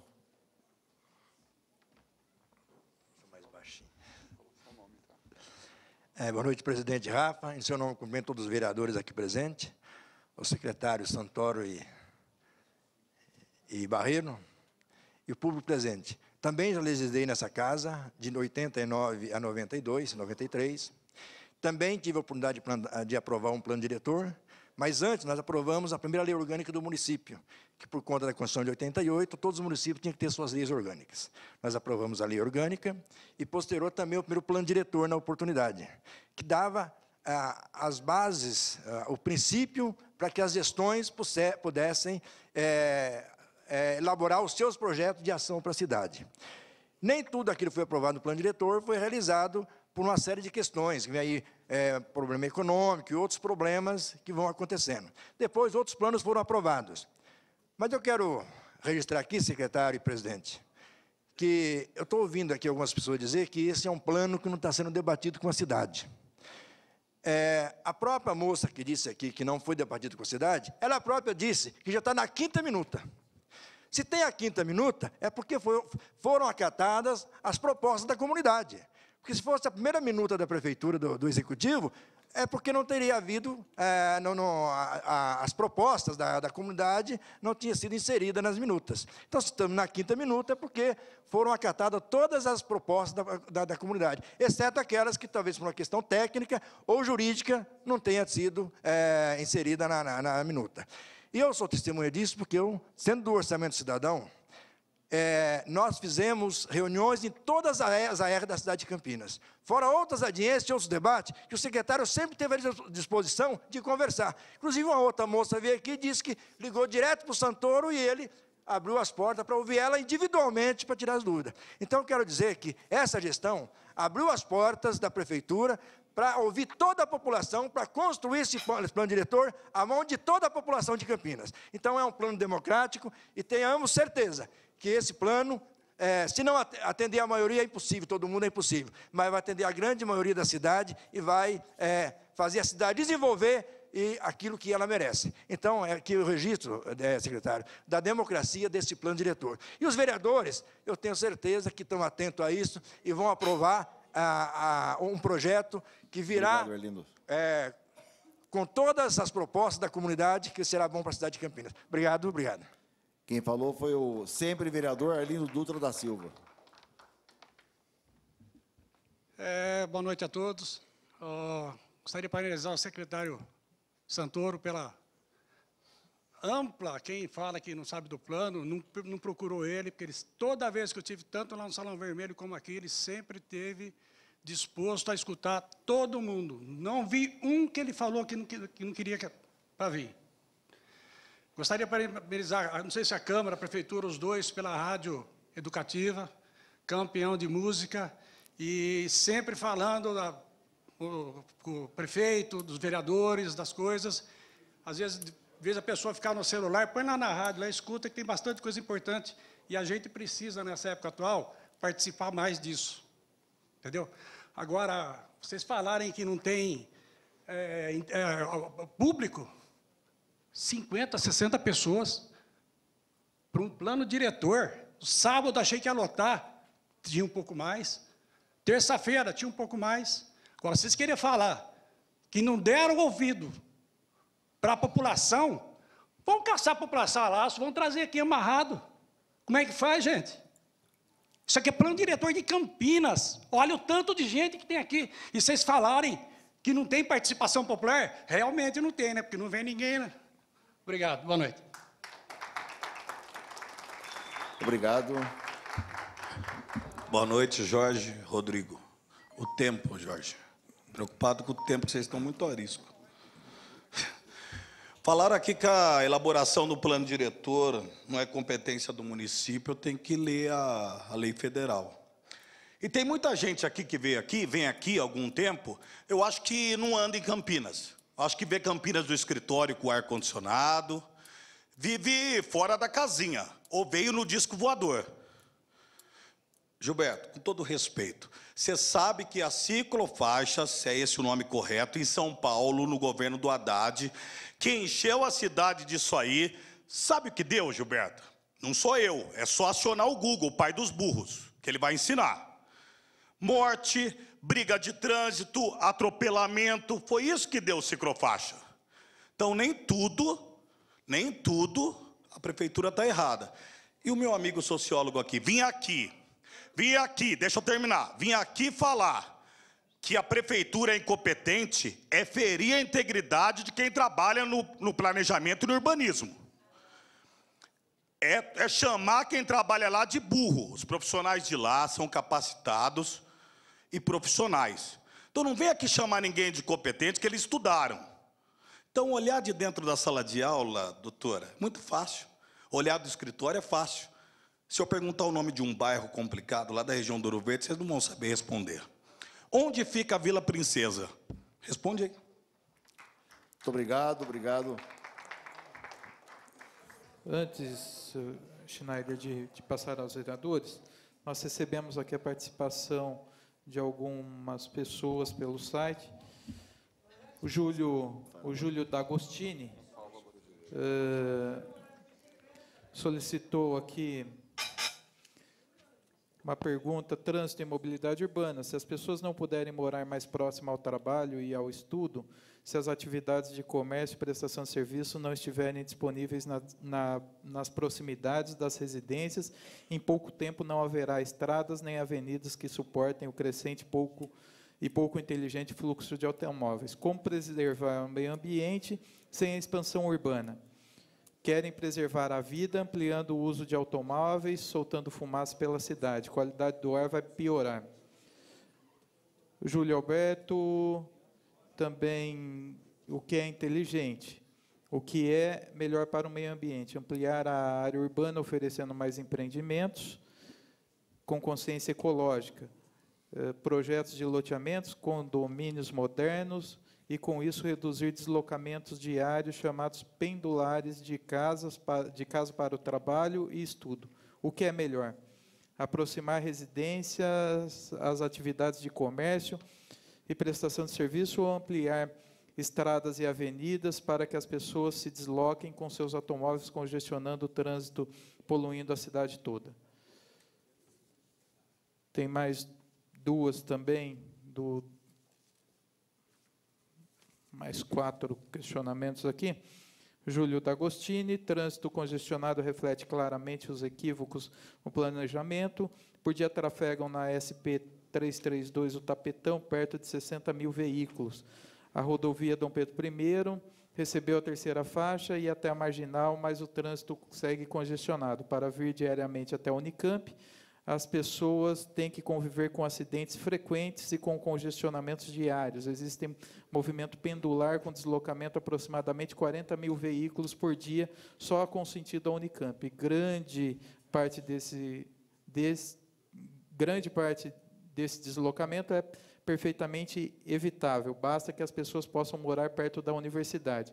Um estudo realizado em 2011 com a própria universidade sobre a taxa de emissão de gases poluentes em Bajão Geraldo chegou a uma conclusão assustadora. O estudo revela que o distrito tem a taxa de emissão de CO2 de 20 toneladas quilômetros quadrados, semelhante à taxa da poluição e degradada da capital paulista. Alguém que esteja informado dessas grandezas pode realmente ser contrário à expansão da área urbana? Acha mesmo que, sendo contra a expansão urbana, está defendendo o meio ambiente? Também do Júlio, Barão Geraldo faz mesmo parte de Campinas? Urbanistas respeitados defendem um maior adensamento urbano, mas em Barão Geraldo, como adensar se não vai haver verticalização na região central? Em Barão também não querem a expansão urbana. Como resolver isso? A Unicamp, mais que dobrou de tamanho desde 1996, eram 15 mil alunos e agora são 35 mil, fora os funcionários e professores. As estradas e avenidas de acesso ao distrito estão entupidas. Barão é mesmo Campinas?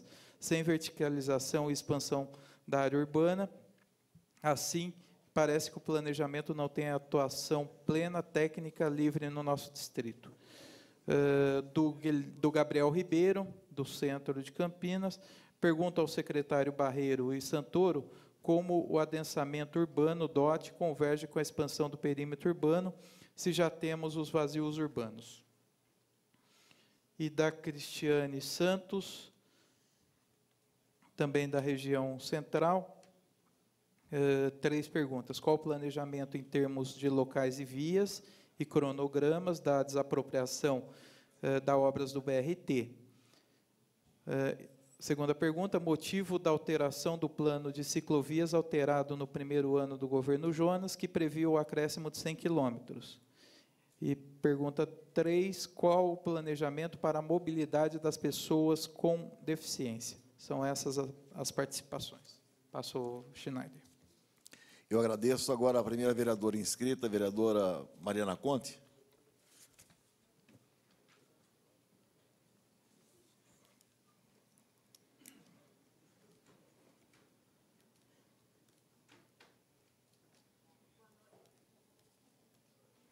Presidente, aqui o microfone. Solicito que ligue o microfone.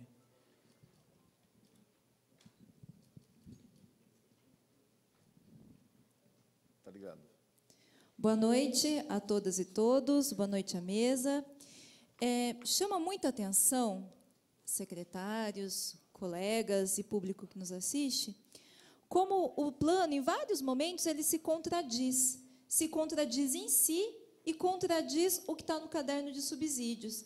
Então, gostaria de salientar, como foi colocado, que, apesar da priorização dos pedestres, transportes não motorizados, foi colocado como uma diretriz, inclusive com relação à lei federal, com a tendência que existe nas cidades modernas, mas tudo isso, tanto do transporte não motorizado, quanto da priorização do pedestres, é colocado como um princípio abstrato a ser realizado no futuro. E a única coisa concreta que aparece é exatamente a priorização do transporte viário, que são esses 220 ruas de vários tipos diferentes que estão previstos no plano. Então, na verdade, eu estou vendo aqui que há, novamente, a priorização do transporte viário, numa situação em que, nos últimos 10 anos, cresceu 70% o número de carros e que Campinas é a terceira maior cidade do estado de São Paulo em emissão de CO2, dado que foi divulgado até na mídia recentemente. E aí, quando a gente vai ver para as questões concretas, aliás, acho que é importante comentar aí uma questão, que o quanto essa ampliação dessas 220 vias de vários tamanhos diferentes vai impactar em termos de desapropriações dos imóveis que estão no entorno daquelas vias, e quanto isso vai custar para a cidade, quanto isso vai custar para o Fundo Municipal de Desenvolvimento Urbano, que, na verdade, praticamente vai consumir todo o dinheiro do fundo. Ainda mais quando no plano está previsto 3 anos de isenção da outorga onerosa. Então, isso me preocupa bastante. Sobre a questão das ciclovias, na verdade, a gente não está chamando de ciclovias, a gente não está falando de ciclofaixas, são ciclovias. Porque pintar uma faixa no chão, onde o ciclista tem que parar em cima para o carro entrar, fazer o pare, tem que parar em cima da faixa, isso não é ciclovia. Quando a gente fala de ciclovia, não está previsto no plano, e o Jonas prometeu 100 quilômetros, de 2012 a 2016, mas realizou, durante esse período, 12,9 quilômetros. Eu recebi essa informação no requerimento de informação. Isso não está previsto, não está dito, o BRT tirou as ciclovias do planejamento. Então, o que eu vejo é uma contradição em si, e o que a gente vê é a tendência de ter mais carro, mais via, e a gente continuar nessa tendência que se retroalimenta. Muito obrigada. Muito obrigado, vereadora. Próximo vereador inscrito, vereador Gilberto Vermelho. Obrigado, senhor presidente. Quero cumprimentar a Vossa Excelência, cumprimentar o Rafa, cumprimentar o secretário Santoro e o secretário Barreiro e o Fábio, e dizer da democrática participação de todos aqui nesta casa, cumprimentar meus colegas vereadores, público presente e todos que nos acompanham pela TV Câmara. Secretários, principalmente Santoro e Barreiro, Santoro, principalmente, que tem acompanhado esse plano desde o início, que pegou o plano em andamento, e a gente sabe da seriedade que o senhor vem tratando essa questão. E na política é assim mesmo, a gente tem que acostumar com certas situações. Eu tenho certeza que os senhores procuraram fazer o melhor possível para a cidade de Campinas, e nós vamos entregar para Campinas o melhor que nós queremos para a nossa cidade. Talvez não seja aquilo que seria a perfeição, mas a gente vai fazer com que a população tenha um planejamento adequado para o crescimento da nossa cidade. E a população que aqui está, ou que participa, que vem participando, que participaram das audiências, tem ainda aqui nesta casa a condição de continuar participando.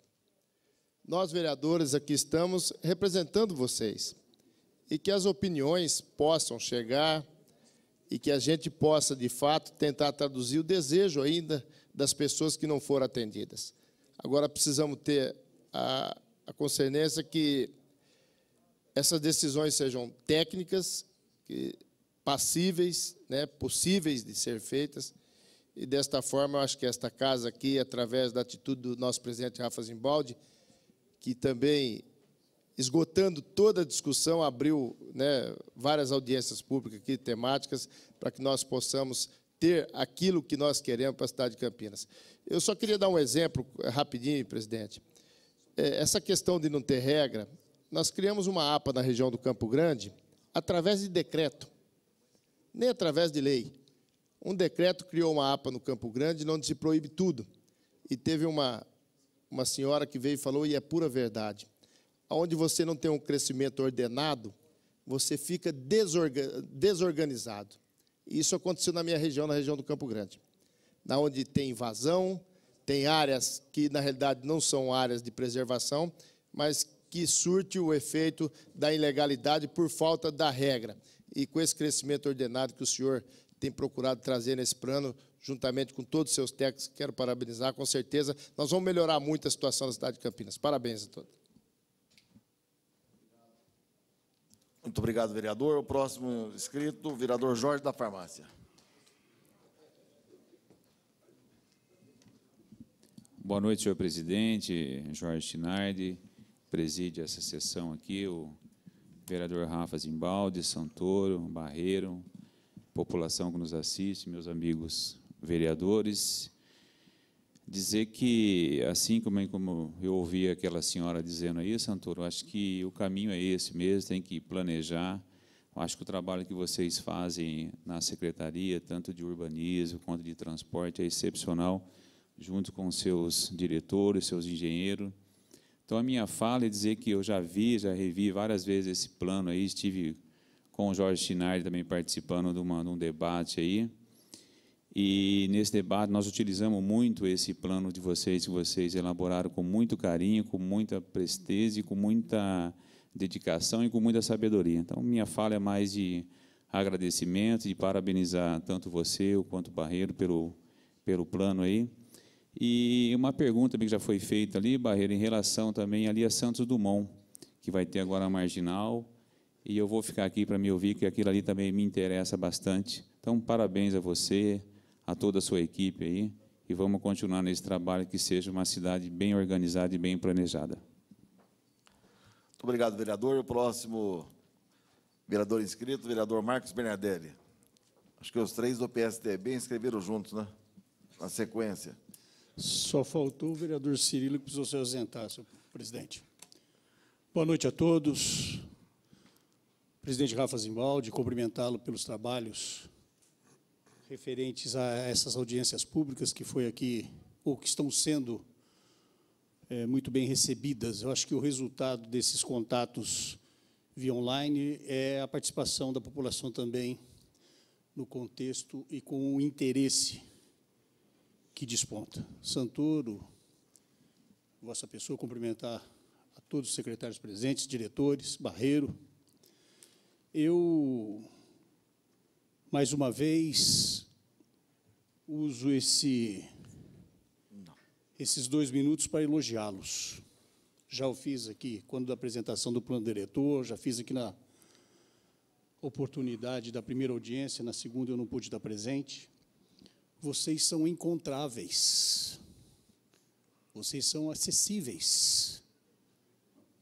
Vocês recebem a população. Eu já disse isso e repito. Em gestões passadas, não tão longínquas, o secretário chegava na terça e ia embora na quinta com a burra cheia. Hoje não, eu encontro o senhor na padaria, o senhor no açougue, o senhor na praia. Eu os encontro em todo e qualquer lugar. Quero crer que o próprio arrazoado que está sendo aqui, ou está sendo servindo de orientação, já demonstra o quão importante foi a participação dos munícipes. Por uma simples vista de olhos, eu quero crer que foram mais de 100 reuniões desde 10 de dezembro de 2014. A população talvez não esteja motivada a comparecer. Evidente.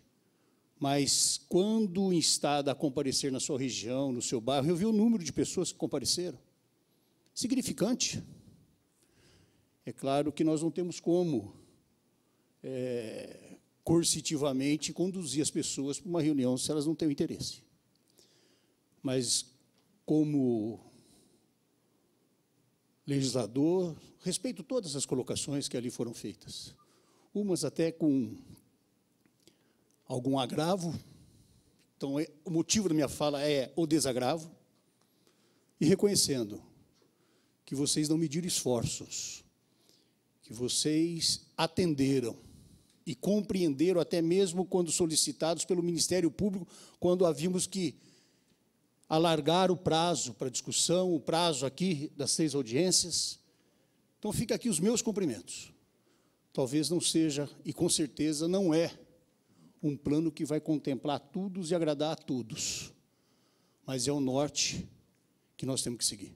Parabéns a todos vocês. Muito obrigado. Então, terminada as perguntas, o tenente Santini abre mão. Eu passo primeiro ao nosso presidente, Rafa Zimbaldi, que foi só uma pergunta. A vereadora Mariana Conte quer fazer mais um questionamento. Rapidamente, 15 segundos. Sobre a acessibilidade, porque eu li o plano e a acessibilidade aparece apenas uma vez nos princípios, mas não existe nenhum detalhamento, e quando a gente sabe que o problema da acessibilidade para as pessoas com deficiência, está aqui o Jorge, eu e o Jorge fazemos parte da Comissão da Pessoa com Deficiência, são inúmeras na nossa cidade, existem inúmeros desafios, e não está detalhado concretamente, aparece apenas uma vez a palavra acessibilidade no plano. Já que nós abrimos a vereadora, eu vou abrir também a um morador também que quer fazer um questionamento, então que o faça. Chinardi, só pela ordem, um momentinho só. Pois lá, não. No plano diretor, tem uma parte lá, num artigo, eu não me recordo qual que era, mas que foi contemplado assim, a parte de acessibilidade. Eu acho que deve estar com o Santoro aí, facinho, na linha. Hein? Perfeito, perfeito. Pois não.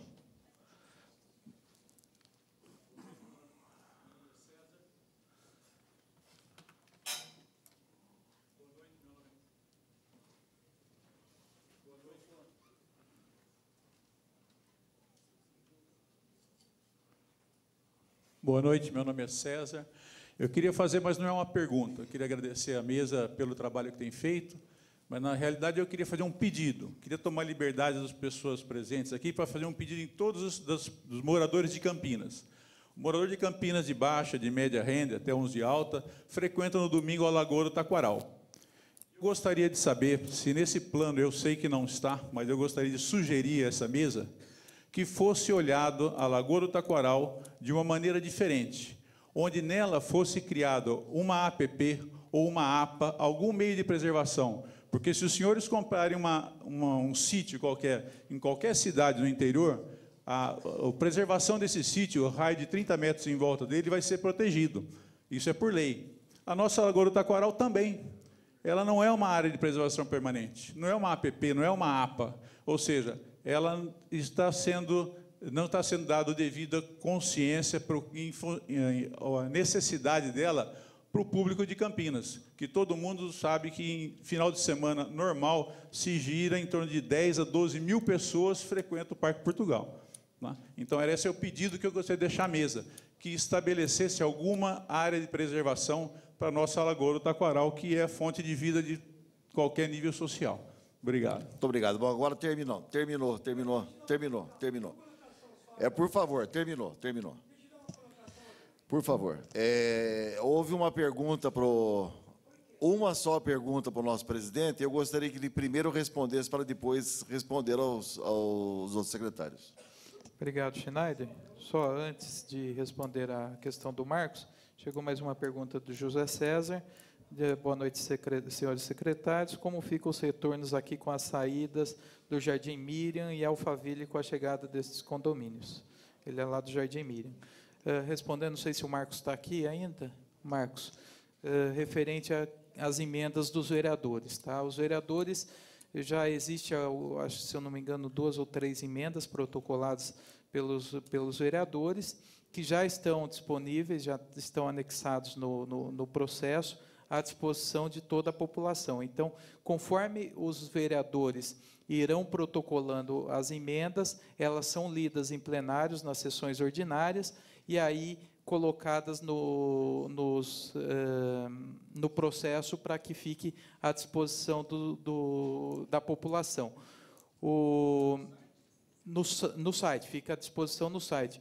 E a outra questão é de que, conforme vão chegando as sugestões da própria população, elas são encaminhadas a todos os vereadores, tá? Ela é colocada no processo e são encaminhadas a todos os vereadores. Caso o vereador entenda necessário fazer a emenda com base naquela sugestão que chegou, aí também, da mesma forma, é protocolado e colocado à disposição. Lembrando o seguinte, que nós, os vereadores, num consenso junto com o próprio Ministério Público e também a Secretaria de Planejamento, foi discutido esse processo na elaboração dele. O secretário Santoro esteve aqui na Câmara por 3 vezes, conversando com os vereadores, levando as sugestões dos vereadores para análise técnica, sendo incorporado ou não, né? Até para que não exista, como existiu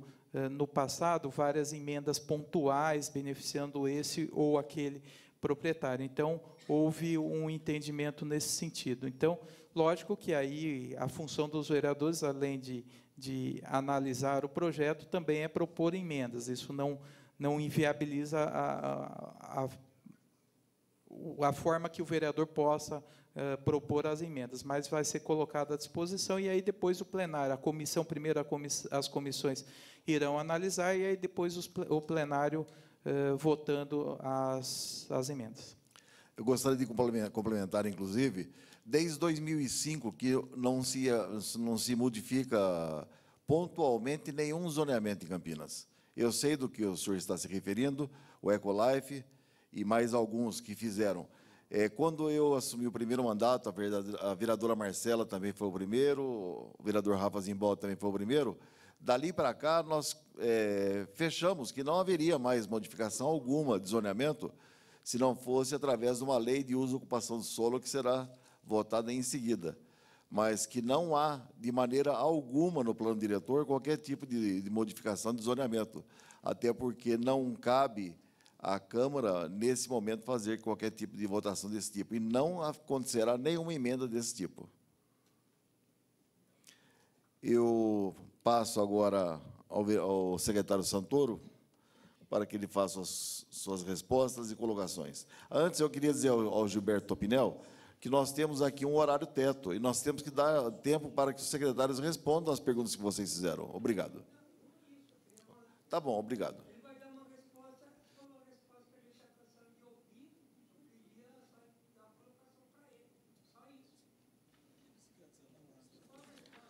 Bem, novamente, procurando explicar de vocês, em linha geral, e deixar para o Barreiro que seja mais específico, que acho que o assunto dele é o principal da noite, mas, em linhas gerais, eu vou colocar para vocês.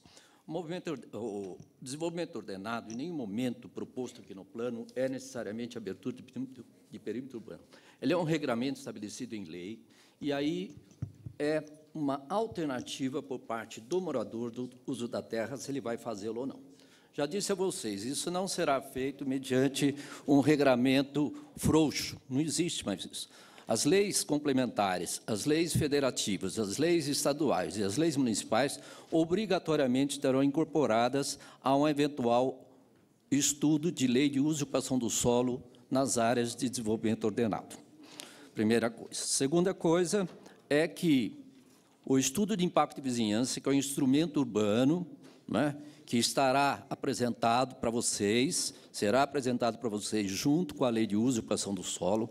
Ela estabelece todo e qualquer regramento com relação a como se implantar ou como desenvolver o empreendimento de rural para urbano, e não só isso, dentro do urbano também, empreendimentos de grande porte, viu, professor? No caso, até, como a senhora citou, não é uma benevolência ou não, estudo de impacto de vizinhança, e nós já conversamos disso, conversamos do Mackenzie, conversamos no CIS, e eu sempre disse à senhora, o estudo de impacto de vizinhança, que é previsto como uma alternativa, como optativo, o município de Campinas colocou como instrumento necessário e obrigatório dentro Plano Diretor de 2017.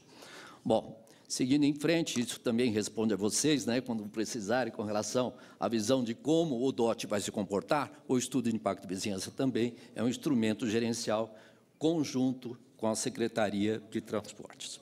Em linhas gerais, respondendo ao Olímpio, respondendo ao Marcos, vamos ser francos, já estivemos juntos também no CIS, já estivemos juntos numa reunião específica do Taquaral, né? Já estivemos na reunião de APG do Taquaral, tá certo?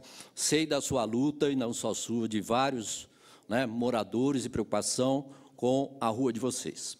Nós já fizemos essa alteração há mais de 4 meses, você é testemunha disso, que nós retiramos numa conversa com o promotor público de não fazer verticalização no DOT da... esqueci o nome da rua. Almeida Garraia. Né? Estudamos o assunto Ecolife, você foi testemunha disso, você compareceu com mais 8 membros do Taquaral na sala do 19º andar e, imediatamente, esse mapa foi mudado, não a ser pedido. Identifiquei ao promotor público que seria mesmo uma incoerência adotar um DOT, que eu poderia adensar índice 2 lá, entretanto, tinha uma medida judicial do julgamento de não verticalização por conta da Ecolife. Aí nós demos a solução imediatamente para você, foi ou não? Bom, então, esse assunto já está superado, na verdade. Não terá verticalização no Taquaral. Continua bairro protegido como é, respondendo ao senhor também com relação ao Taquaral. Taquaral é, sim, uma unidade de conservação? Sim, senhor, o senhor não tenha dúvida disso. Né? É uma praça, não pode ser desafetada, não se faz qualquer coisa. Você viu, entre aspas, né, a resposta imediata da população que não queria o pavimento intertravado, não é verdade? Então, não se faz o que bem entender na Lagoa Taquaral em absoluto, né? Sem desrespeito nenhum ao nosso prefeito. Não faz. Né? Ela é, sim, uma unidade de conservação. E o bairro Taquaral, o máximo que pode acontecer, o que já está acontecendo, é um uso mesclado, no máximo. Não terá verticalização o Taquaral, tá certo? Não terá. Terá o DOT, o sistema viário, a ENDEC continuará pensando na Almeida Garré como um sistema de transporte que atravessa Dom Pedro e vai para Barão de Geraldo, sem aumento de verticalização. Né? Isso já foi dito inúmeras vezes, está colocado no mapa. Se vocês pegarem, acho que na versão, hoje ele está um pouco, mas nós mostramos para o Marcos, depois ampliado, e mostramos para ele, olha, mudamos a cor, ele não será verticalizado, tá bem? Então, é um ponto importante que vocês defendam o bairro, pelo amor de Deus, sem desrespeito algum. Só estou dizendo aqui, novamente, gravando agora, numa audiência pública que não terá verticalização no Taquaral, tá bem? Bom, seguindo em frente, a Karina, muito obrigado pela visão, né, sempre carinhosa e sempre próximo do plano diretor. Agradeço o seu permanente, né, questionamento. O Arlindo Dutra também comentou. Ao Olímpio, eu vou verificar, viu, Olímpio? O Olímpio está presente ainda? Olímpio, eu vou verificar, porque eu, quando estava secretário, antes do urbanismo, eu participei da Secretaria de Infraestrutura, e nós estávamos fazendo o plano comunitário, né, que pegava a borda dessa rua. Eu não verifiquei se foi feito o estreitamento ou não, mas eu me proponho aqui a falar com o secretário Pedro, que é atual secretário de Infraestrutura, né, para que façamos uma vistoria nesse sentido de como ficou o estreitamento disso e procurar, se ainda existir uma forma da permanência do gabarito da rua que você citou, que eu sei que é a borda onde tem aquele muro de arrimo que foi feito só com tela e jateamento, né, que ele vai para dentro. Conheço logo depois da ponte. Então, me comprometo aí a tentar buscar uma solução desse assunto. Com relação ao acesso que você está pedindo, eu acho que cabe mais ao Barreiro a solicitação, então não vou me propor a responder o que não é da minha matéria, tá bom? Tá certo? Mas entendi o que você está falando entre as duas pontes, fazendo interligação, de tal maneira que você não tenha que ir para Guilherme Campos, faz a tradução, para depois cair naquela ruinha apertada, encostado no nosso parque, não é verdade? Para acessar o Pachá, mas eu conheço o assunto. Com relação ao Adolfo, na verdade, eu não sei se é competência ou não competência, né? Na verdade, a competência nossa é buscar frente à municipalidade. Não pensa que é uma coisa tão agradável, assim, tão simples, tão fácil de se organizar, ou ir buscar ideias de participação pública com relação à participação do plano diretor, né? Um dia até brinquei com o promotor, mas foi uma brincadeira até um pouco jocosa, então vocês me perdoem, mas é uma grande realidade. Falei, promotor, nós estamos confundindo participação popular com ampla publicidade. O que é obrigado ao município, ao legislativo, é levar e buscar toda e qualquer demanda e também levar as suas posições. Agora, participação popular, eu brinquei com ele, põe um cantor sertanejo, põe um jogador de futebol famoso, nós colocamos no campo de futebol ou do Guarani da Ponte Preta, nós vamos receber 30, 40, 50 mil participações, mas pouquíssimos vão querer ouvir falar de plano diretor, não é verdade? Então, essa falta educacional que aquela senhora colocou, nós temos que reconhecer que isso existe. Infelizmente, né? Existe incoerência, Mariana? Lógico. Estamos comparando aqui a vida europeia de uma Holanda, a maior densidade de uso de ciclismo, existente há mais de 200 anos, com um país que está em formação. Né? Eu disse a vocês que vamos comparar a inconsistência à inconsistência. Vocês viram semana passada, ou não viram, eu repito. Sabe quanto é a arrecadação per capita de Paulínia? R$15 mil por habitante anual. Campinas, R$3.500. Lá tem 89 mil habitantes, com quase 1,5 bilhão de orçamento. Nós estamos com 1.200.000, com 4,5 milhões, apesar do orçamento 5,3. Com as diminuições hoje, infelizmente, não vamos andar mais perto de 4 milhões e meio. É uma inconsistência, Mariana, é mesmo. Né? Pedir o apoio de todos vocês, que essa bandeira do prefeito Jonas Donizete, junto com essa Câmara, aí buscar um pacto federativo no Brasil. É simples trocar uma cidade de 1.200.000 habitantes com R$3.500, quando você vê Paulínia aqui perto, a 40 quilômetros, nem isso, com 89 mil habitantes, menos da metade da população de um Campo Grande, com um orçamento que é 1/3 da cidade de Campinas. Então, há inconsistência mesmo. Né? Nós discutimos muito a semana passada com relação à carência habitacional aqui, falamos em 300 mil pessoas vivendo com muita dificuldade, e nós, atrás de uma política habitacional que é aprovada por vocês por unanimidade, a lei da Coab, há uma inconsistência. No ato seguinte, nós estamos falando de especulação imobiliária. Ora, fazer baixa renda também, especulação imobiliária, e está se procurando nesse plano colocar habitação em todo o território. Então, professora, me desculpe, né? Sem ofensa, mas é importante que a senhora, como formadora de opinião, com a categoria que tem, com o conhecimento que tem, trabalhando na PUC, nos auxilie. Nos auxilie. Um desses projetos, a senhora falou de grandes projetos para incentivo ao especulador, ao investidor, cabe à PUC Campinas. Cabe à PUC. Cabe lá no Pátio dos Leões. E eu tive o prazer de ser chamado pelo reitor, né, e pelo pró-reitor, para conhecer o programa com o Jonas. Agora, eu estou pensando aqui, numa boa, não se ofenda. Por que a senhora não senta com a PUC e traz as propostas de qual reciprocidade a PUC vai fazer na Francisco Glicério por conta dessa especulação? Né? Faça um favor para mim. Para a cidade a senhora está fazendo. Né? Porque uma coisa é literatura, uma coisa é eu conhecer, uma coisa é ensinar. Praticar, doutora. Não pode ser só dentro da sala de aula, a senhora me perdoe. Então, por favor, me traga a proposta do EIV, da PUC, para o Pátio dos Leões, e nós incorporaremos no plano em toto. E tenho certeza que eu vou aprender muito.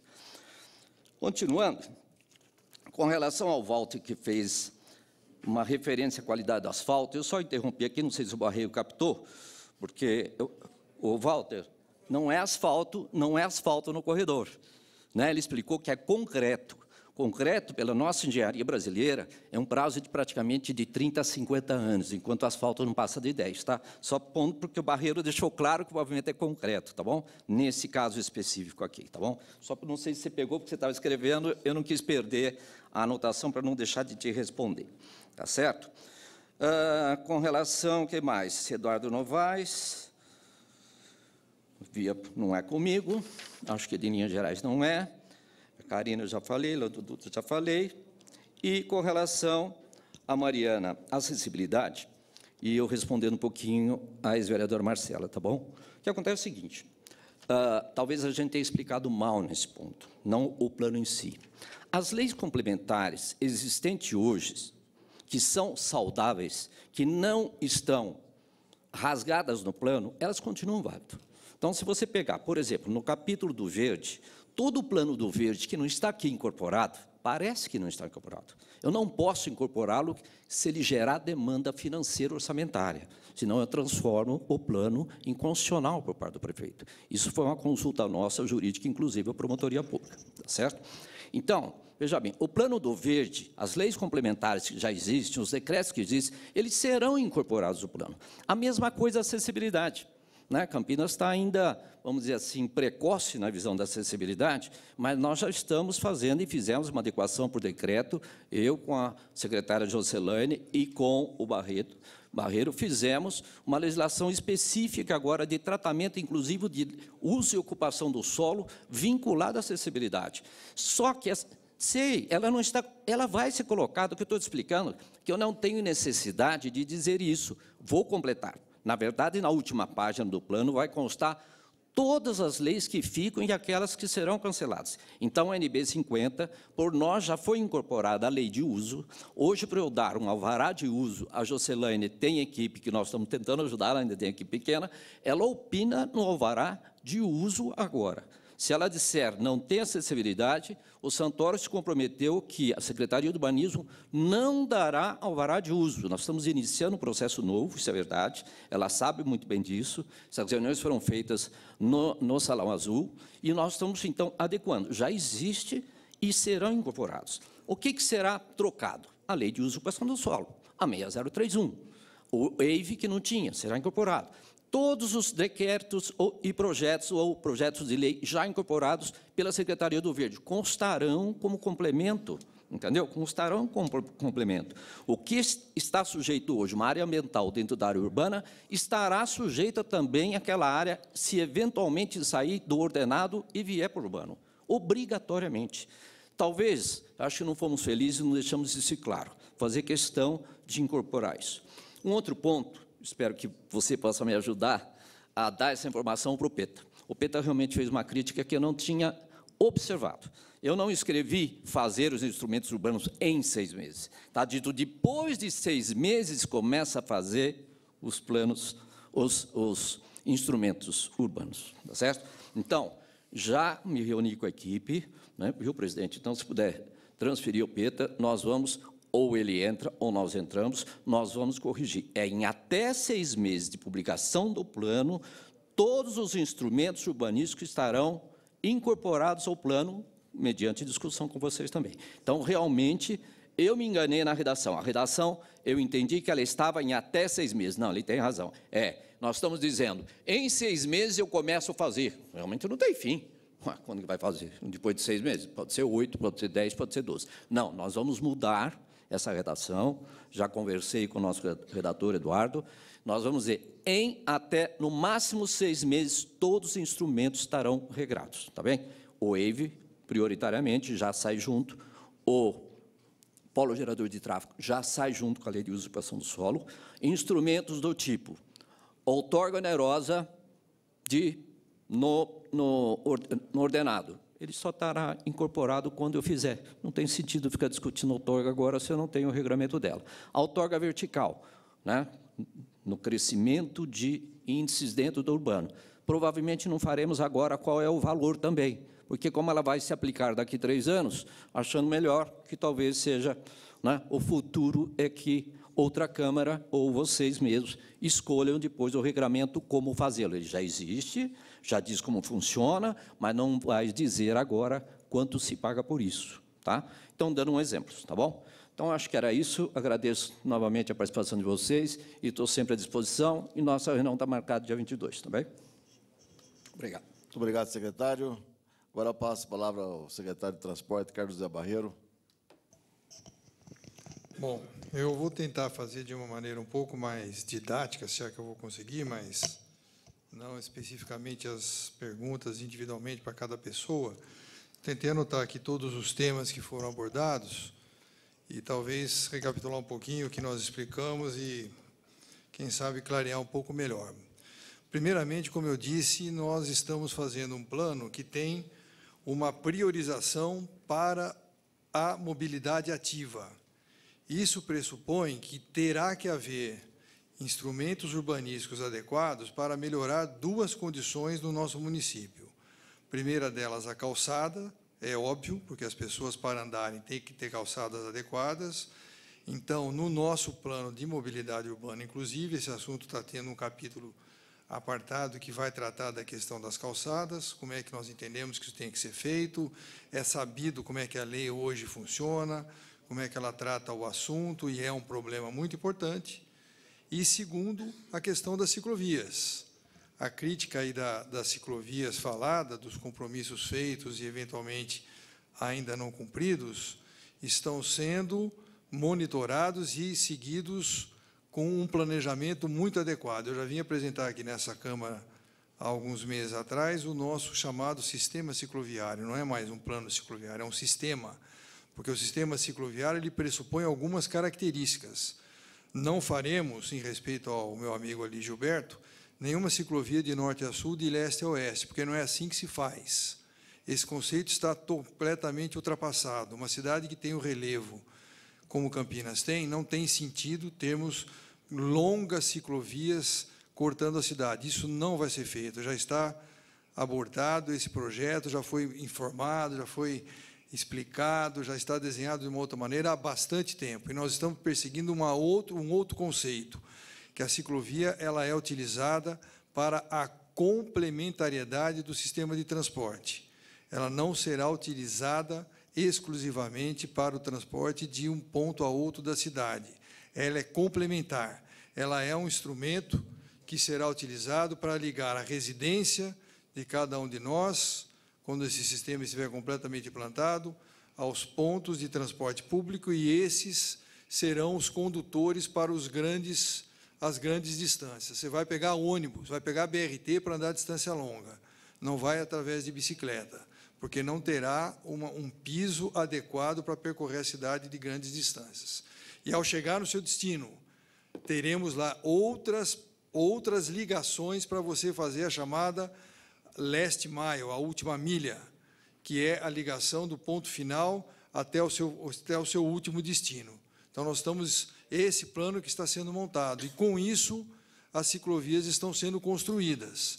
A Teodoreto de Almeida Camargo, mencionada aí, que está em construção, vai ser inaugurado daqui 2 semanas, é um exemplo. Nós estamos criando no distrito de Nova Aparecida o primeiro modelo deste conceito que eu estou falando, é numa região de uma classe social que de uma renda um pouco mais baixa. Nós estamos demonstrando que nós não estamos priorizando regiões mais ricas da cidade, como foi a ciclovia da Norte-Sul, que sabidamente é uma região rica da cidade de Campinas. Nós estamos indo fazer esse conceito de ciclovia lá na Nova Aparecida, onde vamos construir 3 ciclovias interligadas, já está o projeto aprovado e a obra sendo iniciada este mês. E vai levar 90 dias, 90 a 120 dias, se a chuva não atrapalhar. Lá nós teremos 3 ciclovias interligando a região central do bairro com o terminal Padre Anchieta. Então, as pessoas vão de bicicleta, vão no terminal Padre Anchieta, já inauguramos lá um paraciclo, um bicicletário, larga a bicicleta no terminal, pega o ônibus e vai para onde ela quiser. Entendeu? E aí, aproveitando, responder a pergunta que foi feita ali da região do Amarai, de São Martinho, uma pessoa fez essa pergunta, ali temos um problema importante com aquela passagem lá sobre aquela ponte, sobre aquela linha férrea, que é um estrangulamento daquela região, e também o trevo lá que você mencionou. O problema que existe lá hoje, que está sendo tratado pela Rota das Bandeiras junto ao governo do Estado, é uma desapropriação de uma área lá, que é daquele centro de tecnologia lá do Renato Archer, que tem um valor que eles alegam que é um valor que está superdimensionado, eles não querem pagar aquele valor de desapropriação, isso está sendo discutido, mas vai haver uma solução muito em breve, porque a obra está 6 meses atrasada já. Então, esse tempo vai ter que ser recuperado, e aquele projeto que você deve ter visto, que tem até, nós temos, se você quiser depois, podemos até te passar isso, tem um diagrama esquemático que vai resolver o problema do acesso lá de uma maneira bastante assim, bacana, importante, vai ficar bem bom o acesso de entrada e saída das regiões lá. Com a construção desse trevo vai resolver esse problema, porque você vai ter o acesso tanto para a rodovia da Dom Pedro, e aí interliga com as outras, como para o acesso para a cidade. E, aproveitando falar dessa região, o Amarais, que nós chamamos, é um dos eixos estruturadores do sistema de transporte. que nós estamos reformulando, nós vamos criar faixas, está dentro desse conceito do plano aqui, e no nosso plano de mobilidade urbana, já estou antecipando, esse eixo Amarais, ele vai ter faixa exclusiva de ônibus, vai ter corredores, vai ter uma reformulação completa daquela estação de transferência que está lá hoje, e nós vamos criar ali um novo e importante eixo de ligação da cidade de Campinas com aquela região toda lá, Santa Mônica, São Marcos, São Martim, assim por diante, até chegando lá nas proximidades do distrito lá, do município de Sumaré, lá naquela região do TIC, ok? Uma outra questão levantada também, aproveitando falar dos acessos às marginais Santos Dumont. Esse projeto não é um projeto do município, é um projeto do governo do Estado.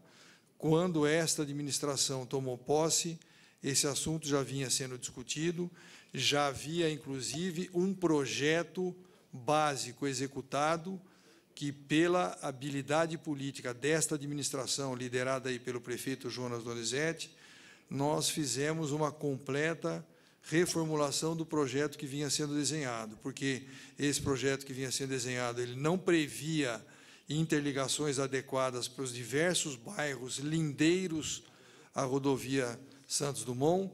Então, esse projeto foi refeito, foi uma ampla discussão, e isso fez com que houvesse um pouco de atraso nessa obra, mas preferimos pagar por isso do que ter uma marginais na Santos Dumont que não atendesse ao município.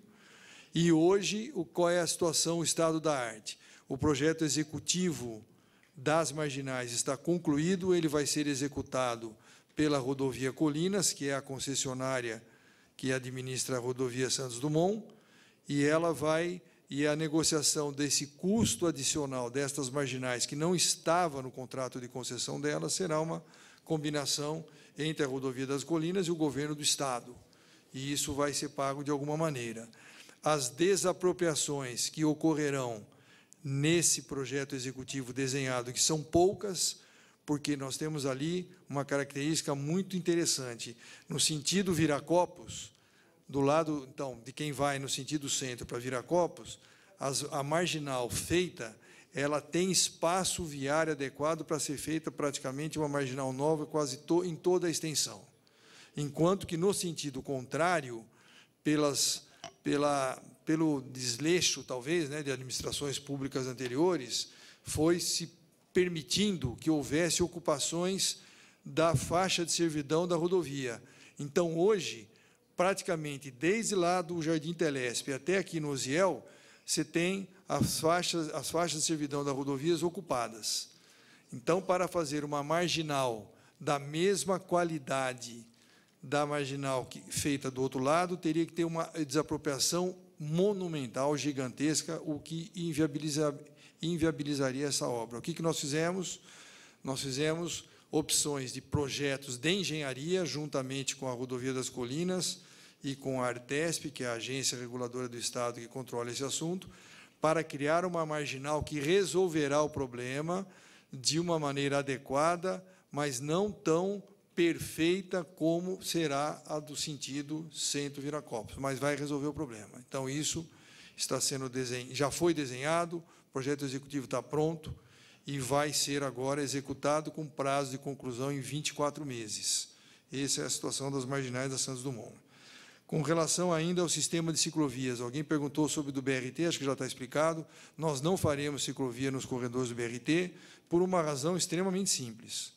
Primeiro, por causa desse conceito que eu acabei de mencionar, que o nosso sistema de ciclovias ele não vai fazer ciclovias de grande extensão ligando espaços da cidade que são inadequados. Para quem conhece a cidade de Campinas como nós conhecemos, sabemos que pegar uma via da John Boy Dunlop, com o relevo que ela tem, que vem lá do Campo Grande, ou vamos vir lá do Itajaí, para chegar no centro de bicicleta, precisa ter uma perninha razoável, precisa ser um atleta, porque não há como fazer isso. É impossível, dado ao relevo da cidade. Então, o que faremos?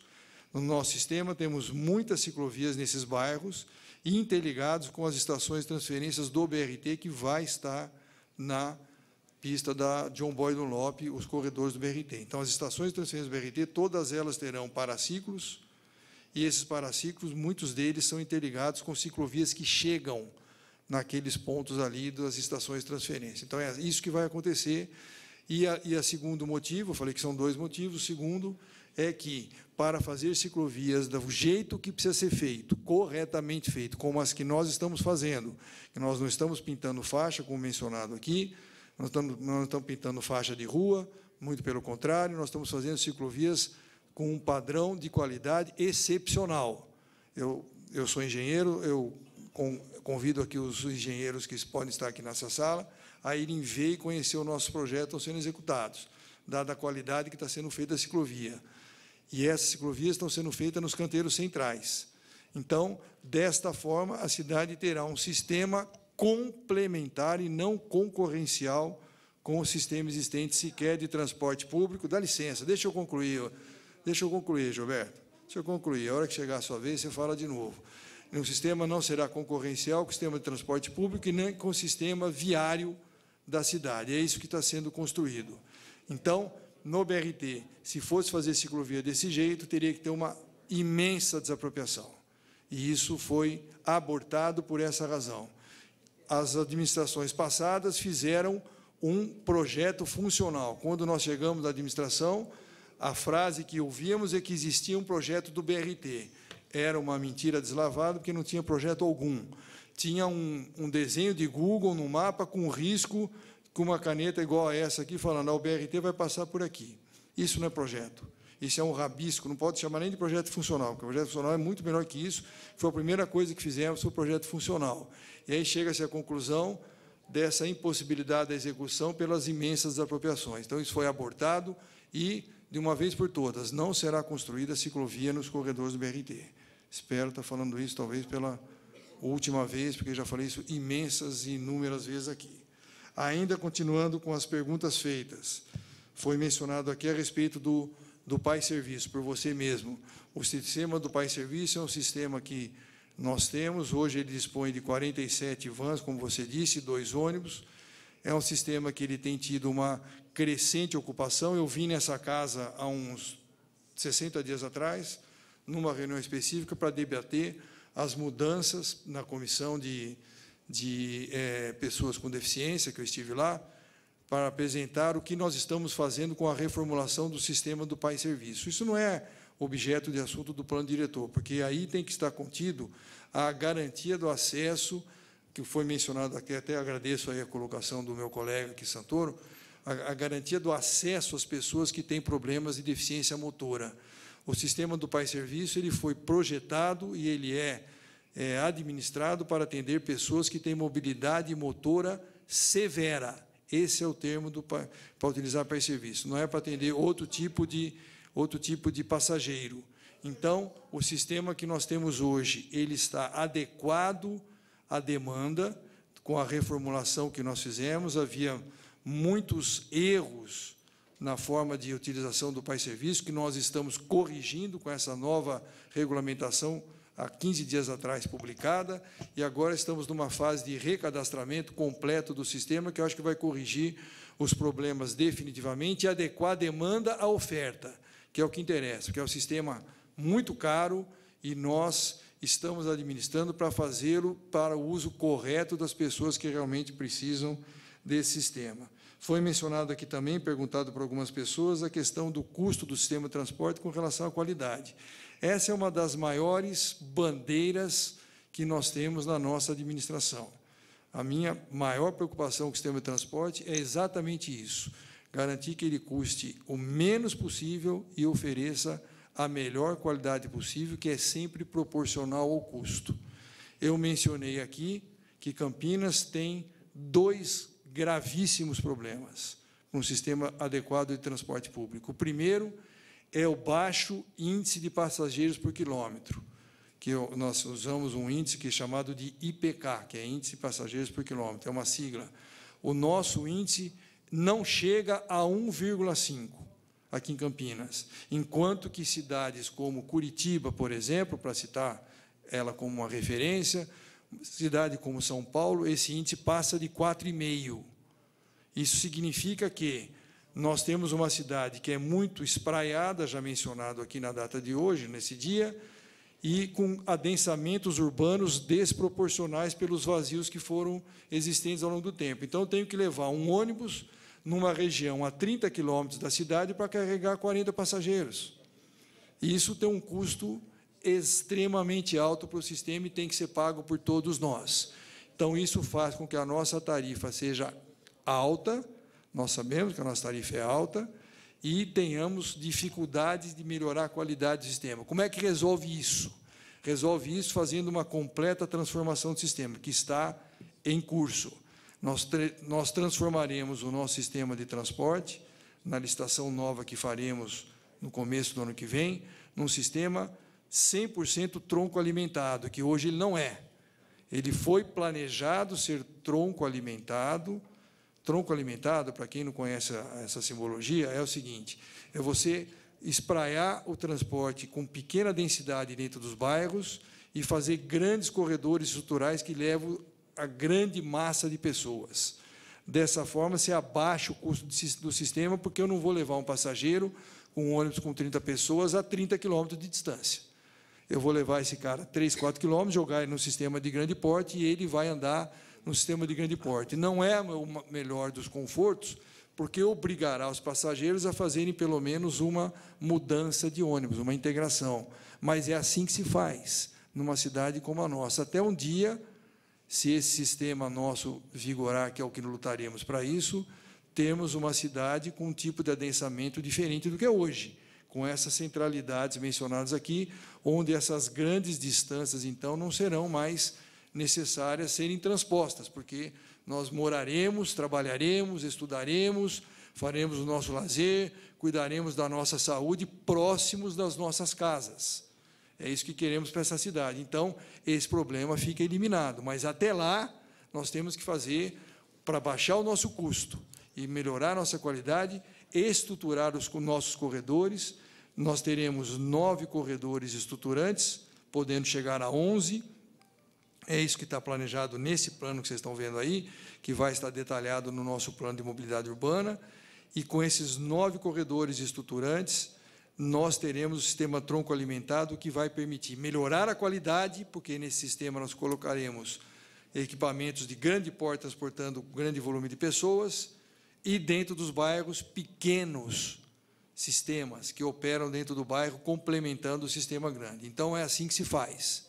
E é assim que nós faremos e vamos resolver esse problema, eu acho que de uma maneira bastante adequada. Alguém perguntou aqui a respeito do Santa Cândida, né? Foi você. Aquela questão de Santa Cândida, o problema é muito complicado, porque o projeto feito pelas marginais da Dom Pedro, como você bem citou, eles ignoraram, de certa forma, projetos já prontos, foram simplesmente executados durante a nossa administração. Eles ignoraram os melhores acessos àquela região. Hoje, nós inviabilizamos, né?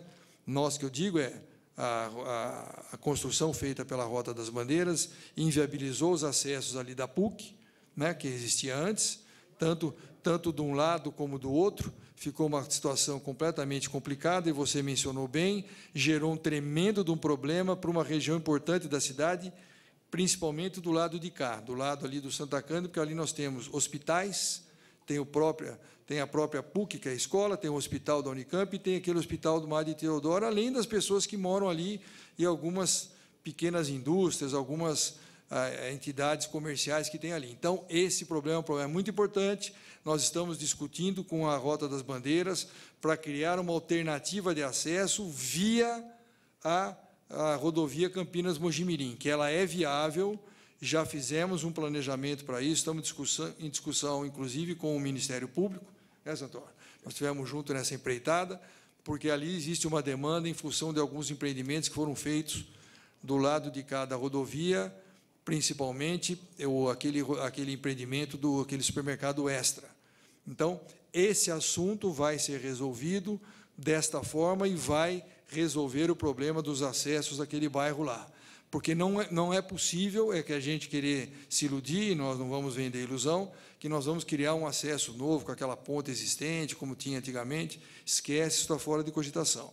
E aí entra, de novo, como mencionado aqui pelo Santoro agora há pouco, a participação de algumas entidades privadas. Nós estamos chamando à mesa para resolver o problema, a PUC, que está instalada lá, e está crescendo de uma maneira assim, enorme, porque eles transferiram muitos alunos de outras unidades para aquela unidade ali, que fica ali próximo à Unicamp, a própria Unicamp, que está tendo um crescimento exagerado, absurdo, além de bairros ali, de outros empreendimentos ali naquela região. Então, nós vamos chamar todas essas pessoas para a mesa, porque a solução não vai sair dos cofres públicos municipais exclusivamente.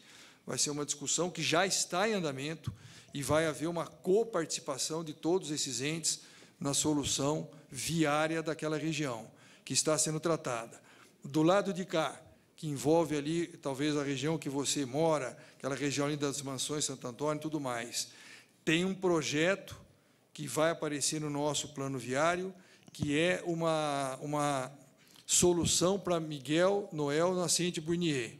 Existe um projeto ali que está sendo discutido junto com o DR, porque aquilo ali não tem concessão, pertence ao Estado. Então, esse projeto nós já discutimos com o DR, agora nós estamos na fase final de arredondamento de alguns pontos, existem alguns pontos de vista que o município tem e o DR não tem, então nós estamos tentando arredondar para chegar a uma conclusão única, mas está no planejamento quinquenal do DR o empreendimento da solução daquela via ali, que são apenas 3 quilômetros, porque é a distância entre a Dom Pedro e a Lagoa do Taquaral, e vai resolver com o projeto que nós propusemos ao DR, essa discussão está havendo, vai resolver os acessos tanto das Mansões Santo Antônio do lado de cá, como do outro lado, ali, Nilópolis, Jardim Santana e tudo mais. E essa região da cidade vai ficar bastante bem equacionada. Andando um pouco mais para lá, alguém perguntou ali do Jardim Miriam, Alphaville e tal. Faz parte do mesmo contexto, naquela região, do lado de cá da pista, no sentido, então, Mojimirim, vai haver uma marginal que vai interligar até a frente do Jardim Miriam, uma marginal local ali, que vai ser construída, parte dela já existe, mas vai ser totalmente reestruturada, e essa marginal vai permitir o completo acesso adequado para aqueles condomínios todos que tem ali. Ali tem o Alphaville, tem o Mont Blanc, tem outros que tem ali atrás, o Parque Imperador e o próprio Jardim Miriam, que cresceu muito nesses últimos anos, e também, para o outro lado da pista, aquela região do Ciatec, tem a previsão de um grande empreendimento ali, inclusive hospitalar naquela região. Nós já temos um projeto desenhado, como é que vai ser o tratamento, que é parecido com esse, com marginais e tudo mais, do outro lado, que permite um acesso adequado às regiões do Ciatec e tudo mais, e se caracteriza com uma nova opção de acesso para a região de Barão Geraldo, para aquela região do Guará e tudo mais, que pode ser feita por ali. Então, tudo isso estará no nosso instrumento de planejamento, que vai ser apresentado em breve. Deixa eu ver se eu não esqueci nada. Secovia, Paraná, Pai Serviço. Houve uma pergunta também a respeito do terminal, dos acessos ali do terminal central, da João Jorge e tudo mais, né? A chegada do BRT naquela região vai fazer uma ampla e completa transformação, né, nesses acessos aí, porque nós vamos fazer... nós tivemos, durante um bom tempo, discutindo como é que o corredor Ouro Verde do BRT chegaria na região central. Isso foi uma longa discussão, ampla e tudo mais, mas já tomamos uma decisão que nós vamos fazer uma reformulação no terminal central, que é ali no viaduto Cury, uma completa reformulação. Aquele terminal ele vai ter uma exclusão de linhas de ônibus convencionais dali, porque nós vamos mudar completamente o sistema de transporte público com essa questão do tronco alimentado que eu falei. Então, nós vamos ter uma repaginação completa do terminal central, que fica ali no viaduto Cury, para a chegada do BRT. Então, esse acesso da cidade vai mudar muito com essas obras. Nós vamos mudar para Prestes Maia, nós vamos mudar esse acesso completo à entrada da cidade. Então, com isso, nós entendemos que grande parte do problema será resolvido. Restará um problema importantíssimo que nós estamos discutindo com o Estado. Por quê? Estamos discutindo com o Estado, porque existe aquele trevo, indo mais para frente, na entrada da cidade, que é o trevo do que chamado famoso trevo Sérgio Mota, que é daquele quilômetro 92 da rodovia Anhanguera, que é o trevo que está entre a rodovia Anhanguera e a Santos Dumont. Aquele trevo ele está completamente ultrapassado, obsoleto, ele tem um carregamento muito acima do que é o razoável. Então, existe uma discussão com o Estado para fazer alguns acessos de entrada e saída viários, porque envolve o Estado, porque alguém tem que pagar a conta. E não é o município que vai pagar essa conta, porque esse é um problema da rodovia, não é um problema nosso. Então, isso está em discussão com o Estado, né? Envolve uma concessionária, porque ali tem a Autoban, que é a concessionária responsável, para desenhar uma solução para aquele problema. Já existe um projeto desenhado que está em discussão. Do outro lado ali da pista, um pouco, para complementar a explicação, tem um grande empreendimento que está na fase final de construção, que é aquele empreendimento do Royal Palm Plaza, que é um empreendimento privado, e o município de Campinas, em tratativas com os empreendedores, vai promover uma reformulação ampla daquele viário lá. Nós passaremos a ter um novo viaduto interligando os bairros. Esse viaduto vai permitir, inclusive, uma ligação ali com o Osiel, com o Monte Cristo. Alguém perguntou aí do Osiel, então eu já estou dando essa informação, através dos Estados Unidos, exatamente. Vai ser, então, esse novo acesso, e vai permitir uma nova entrada pela cidade de Campinas, o que vai aliviar também a Prestes Maia. Então, esse conjunto de obras é um conjunto de obras que está desenhado e vai ser concluído agora nos próximos meses e próximos anos e vai resolver essa situação. Uma obrinha bem simplesinha que está sendo feita, mas de grande valia, está quase para ser pronta, deve ficar pronta até o mês de fevereiro, quem passa ali já deve ter visto, que é aquela alça de acesso da Prestes Maia, para quem acessa a cidade e quer ir para a região para acessar o túnel João Penteado ou o Pissarrão, né?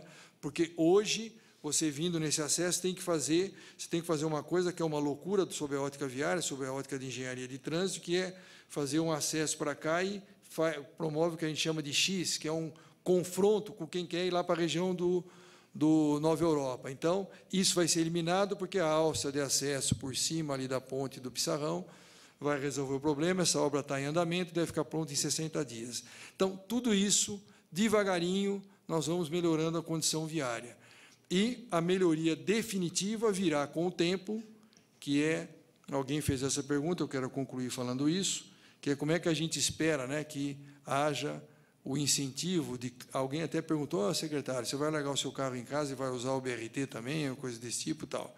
Eu acho que a única forma de você ter um incentivo para ter as pessoas usarem transporte público é o que se faz também, ninguém está inventando a roda aqui, mas aqui em Campinas, para nós, é uma invenção, porque nós não fazemos ainda isso, é termos um transporte público bastante permeável e de boa qualidade. Aí eu me incentivo a deixar o meu carro em casa, deixar minha moto em casa e usar o transporte público. É assim que nós faremos. Então, não é falar, nós estamos agindo.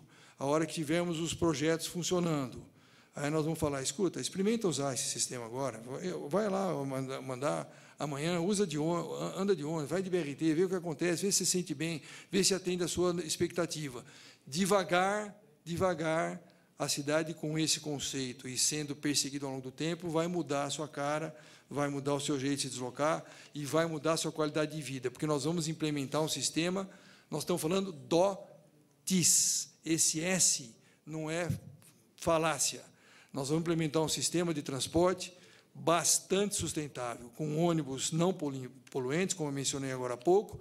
Então, nós vamos ter uma cidade cheirosa, não esse cheiro de óleo diesel queimado que a gente sente hoje nas nossas ruas. Uma cidade gostosa de andar, que o ar seja mais puro, que tenhamos melhor qualidade de vida.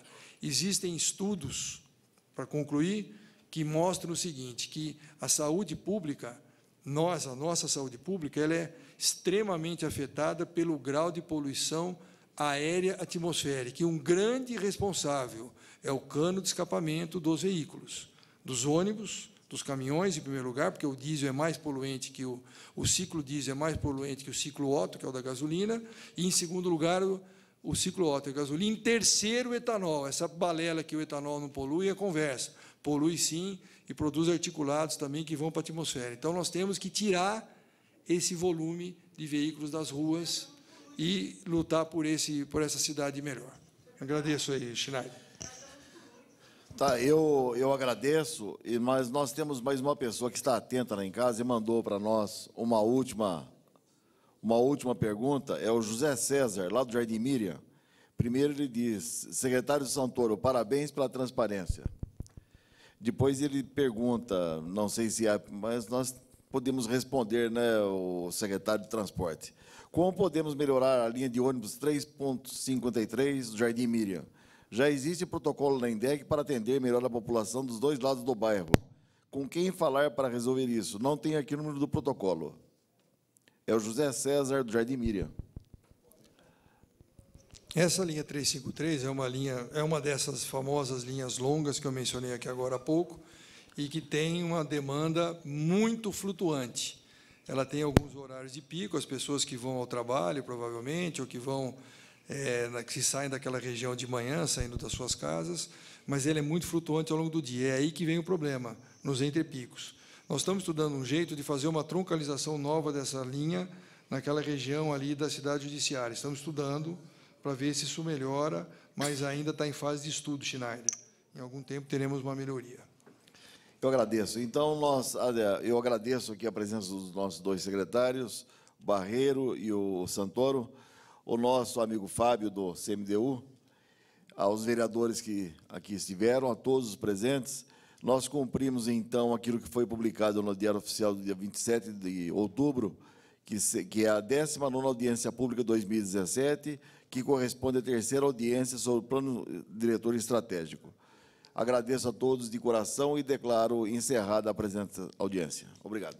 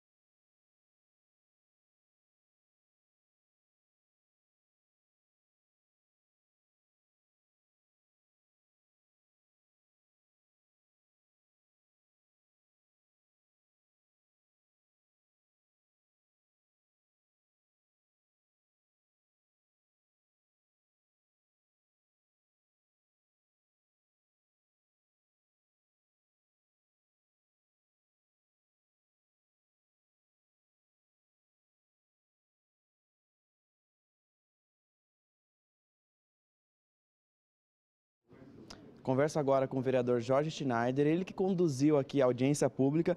Vereador, é muito importante, né, a participação popular numa audiência pública, né? E como que o senhor faz um balanço do evento de hoje? Eu acredito que mais transparência que isso é difícil, porque muitas pessoas trabalham, chegam em casa, e eu tenho certeza que muita gente me ligou, mandou recado, dizendo que está assistindo. Quer dizer, são conhecidos nossos e pessoas, então, em geral, assistiram, sim, participaram, sim. Os gabinetes estão recebendo os comunicados, os gabinetes estão assim, interagindo com a população, e eu fico muito feliz, porque você traçar uma cidade, fazer uma cidade nova é uma coisa, agora nós vamos ter que adaptar Campinas a uma nova realidade, isso aí que é difícil. Eu quero dar loas até aos secretários e ao pessoal técnico da prefeitura que está conseguindo desenhar uma nova Campinas. E trânsito e mobilidade urbana é um assunto muito importante para a cidade. Porque envolve saúde. A pessoa, se ela anda menos de ônibus, ela consegue trabalhar mais perto de casa, ela consegue descansar um pouco mais. Se acontece um trânsito mais regrado, o ar fica mais puro, quer dizer, tudo está ligado. A saúde, a educação, está tudo ligado com o trânsito. E as propostas apresentadas aqui hoje são interessantes? Todas interessantes e tenho certeza que vai chegar muita coisa até a votação. E a gente ainda tem mais outras audiências públicas, né, do Plano Diretor. Sim, agora nós teremos o meio ambiente, que para nós é muito importante, é um complemento desse do plano viário. Vereador, eu agradeço a entrevista. Eu agradeço de coração e que Deus os abençoe. Obrigado. Eu converso agora com o secretário de Transportes, Carlos José Barreiro, ele que vai falar para a gente um pouco da proposta aqui da Prefeitura. Secretário. Secretário, sobre a proposta apresentada aqui hoje, né? Qual é, né, então, o ideal, as ideias aqui? Olha, nós discutimos aqui hoje, na nossa visão, o principal conceito que está inserido nesse Plano Diretor Estratégico que está em discussão nesse momento na Câmara, que é o conceito dos eixos estruturadores de transporte, que são norteadores do modelo de expansão urbana que o município de Campinas terá. Nós temos o conceito que foi explicado aqui hoje do DOTS, que é o Desenvolvimento Orientado para o Transporte Sustentável, que nada mais é do que um conceito de transformar a nossa cidade numa cidade planejada e crescendo no entorno dos eixos de transporte público. Desta forma, as regiões serão mais próximas umas das outras, serão adensadas de uma maneira mais racional e os deslocamentos serão de menor distância, o que abaixa o custo também desse sistema. Então, isso está inserido nesse conceito. Eu acho que a reunião foi extremamente produtiva.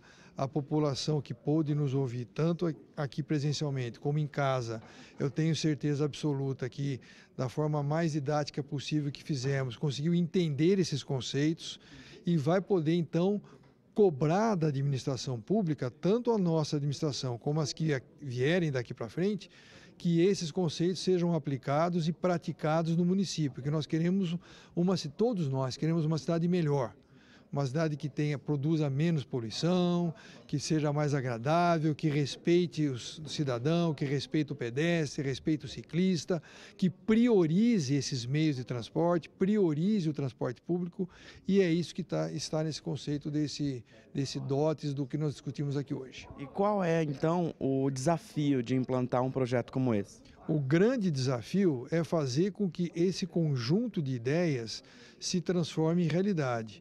Nós já temos, no âmbito da administração pública aqui de Campinas, uma série de projetos que estão em andamento com esses conceitos. Nós temos ciclovias sendo construídas, nós temos o projeto do BRT que está sendo construído, tudo isso já faz parte desse conceito. Nós temos uma reformulação do transporte público que está em andamento. Eu acho que é manutenção disso, fazer isso ser de forma continuada, não ter interrupção. E então isso vai fazer a transformação que queremos para a cidade. Secretário, muito obrigado pela entrevista. Eu que agradeço, um abraço. Eu converso agora com o secretário Carlos Augusto Santoro, ele que é de Planejamento e Urbanismo, e vai explicar para a gente essa integração do trânsito e mobilidade urbana. Secretário, por favor. Explica para a gente, né, essa integração, essa conexão, né, da Secretaria de Transportes com Planejamento e Urbanismo. Bom, a obrigatoriedade em termos de bom plano é o sincronismo entre o objeto transporte e o objeto planejamento. É isso que se faz. Então, o DOT, Desenvolvimento Orientado pelo Transporte, ele veio com uma linha de raciocínio principal, entretanto, não posso esquecer as demais políticas urbanas, né? Seja da mobilidade, seja da habitação, seja da segurança, seja da salubridade, certo? Da velocidade com que eu quero implantar. Então, o DOT é realmente o instrumento principal. Entretanto, sem o argumento com as outras políticas vinculadas, não se faz nada. Não se faz nada. Então, o pensamento de agilidade, fluidez, né, e mais conforto para a população. Clareza, objetivo, investimento, prioridades, não é verdade? Então você veja, você tem a hierarquização das ruas, você tem um prognóstico que você precisa fazer. Lógico que um plano diretor, mesmo pelo DOT, não tem a variante condão de amanhã modificar assustadoramente a qualidade de vida e a velocidade de transporte. Mas é isso que você quer. Daqui para frente você não vai construindo, você bem entende, você vai construir em volta do DOT verticalizado. Não, eu quero verticalizar a 1 km do DOT. Não vai verticalizar a 1 km do DOT. Então há um regramento sim, o que precisa é entender o plano como um todo, que não é muito simples, né? No início ou em poucas sessões a população talvez não tenha entendido. Mas é esse o preceito mesmo. E é um preceito que não é nacional, viu? Isso, na verdade, há mais de 20 anos o americano e o europeu já usam o DOT como visão de desenvolvimento. Então, nós fomos buscar, não Campinas, mas os consultores nossos de São Paulo, né, mesmo Curitiba, já adotam esse conceito há muitos anos. Vocês veem, quando que Curitiba é conhecida, a primeira coisa que se fala é o quê? O sistema de transporte de Curitiba, não é verdade? Quem já viu, quem já andou por lá, não esquece a qualidade do seu ponto de ônibus. Lindíssimo, muito bem aquinhoado, muito bem travestido de um ponto, né, vamos dizer assim, de orgulho por parte do cidadão em morar em Curitiba, não é verdade? Secretário, muito obrigado pela entrevista. Imagine, obrigado a você. E nós encerramos aqui a transmissão e você fica agora com a nossa programação. TV Câmara Campinas.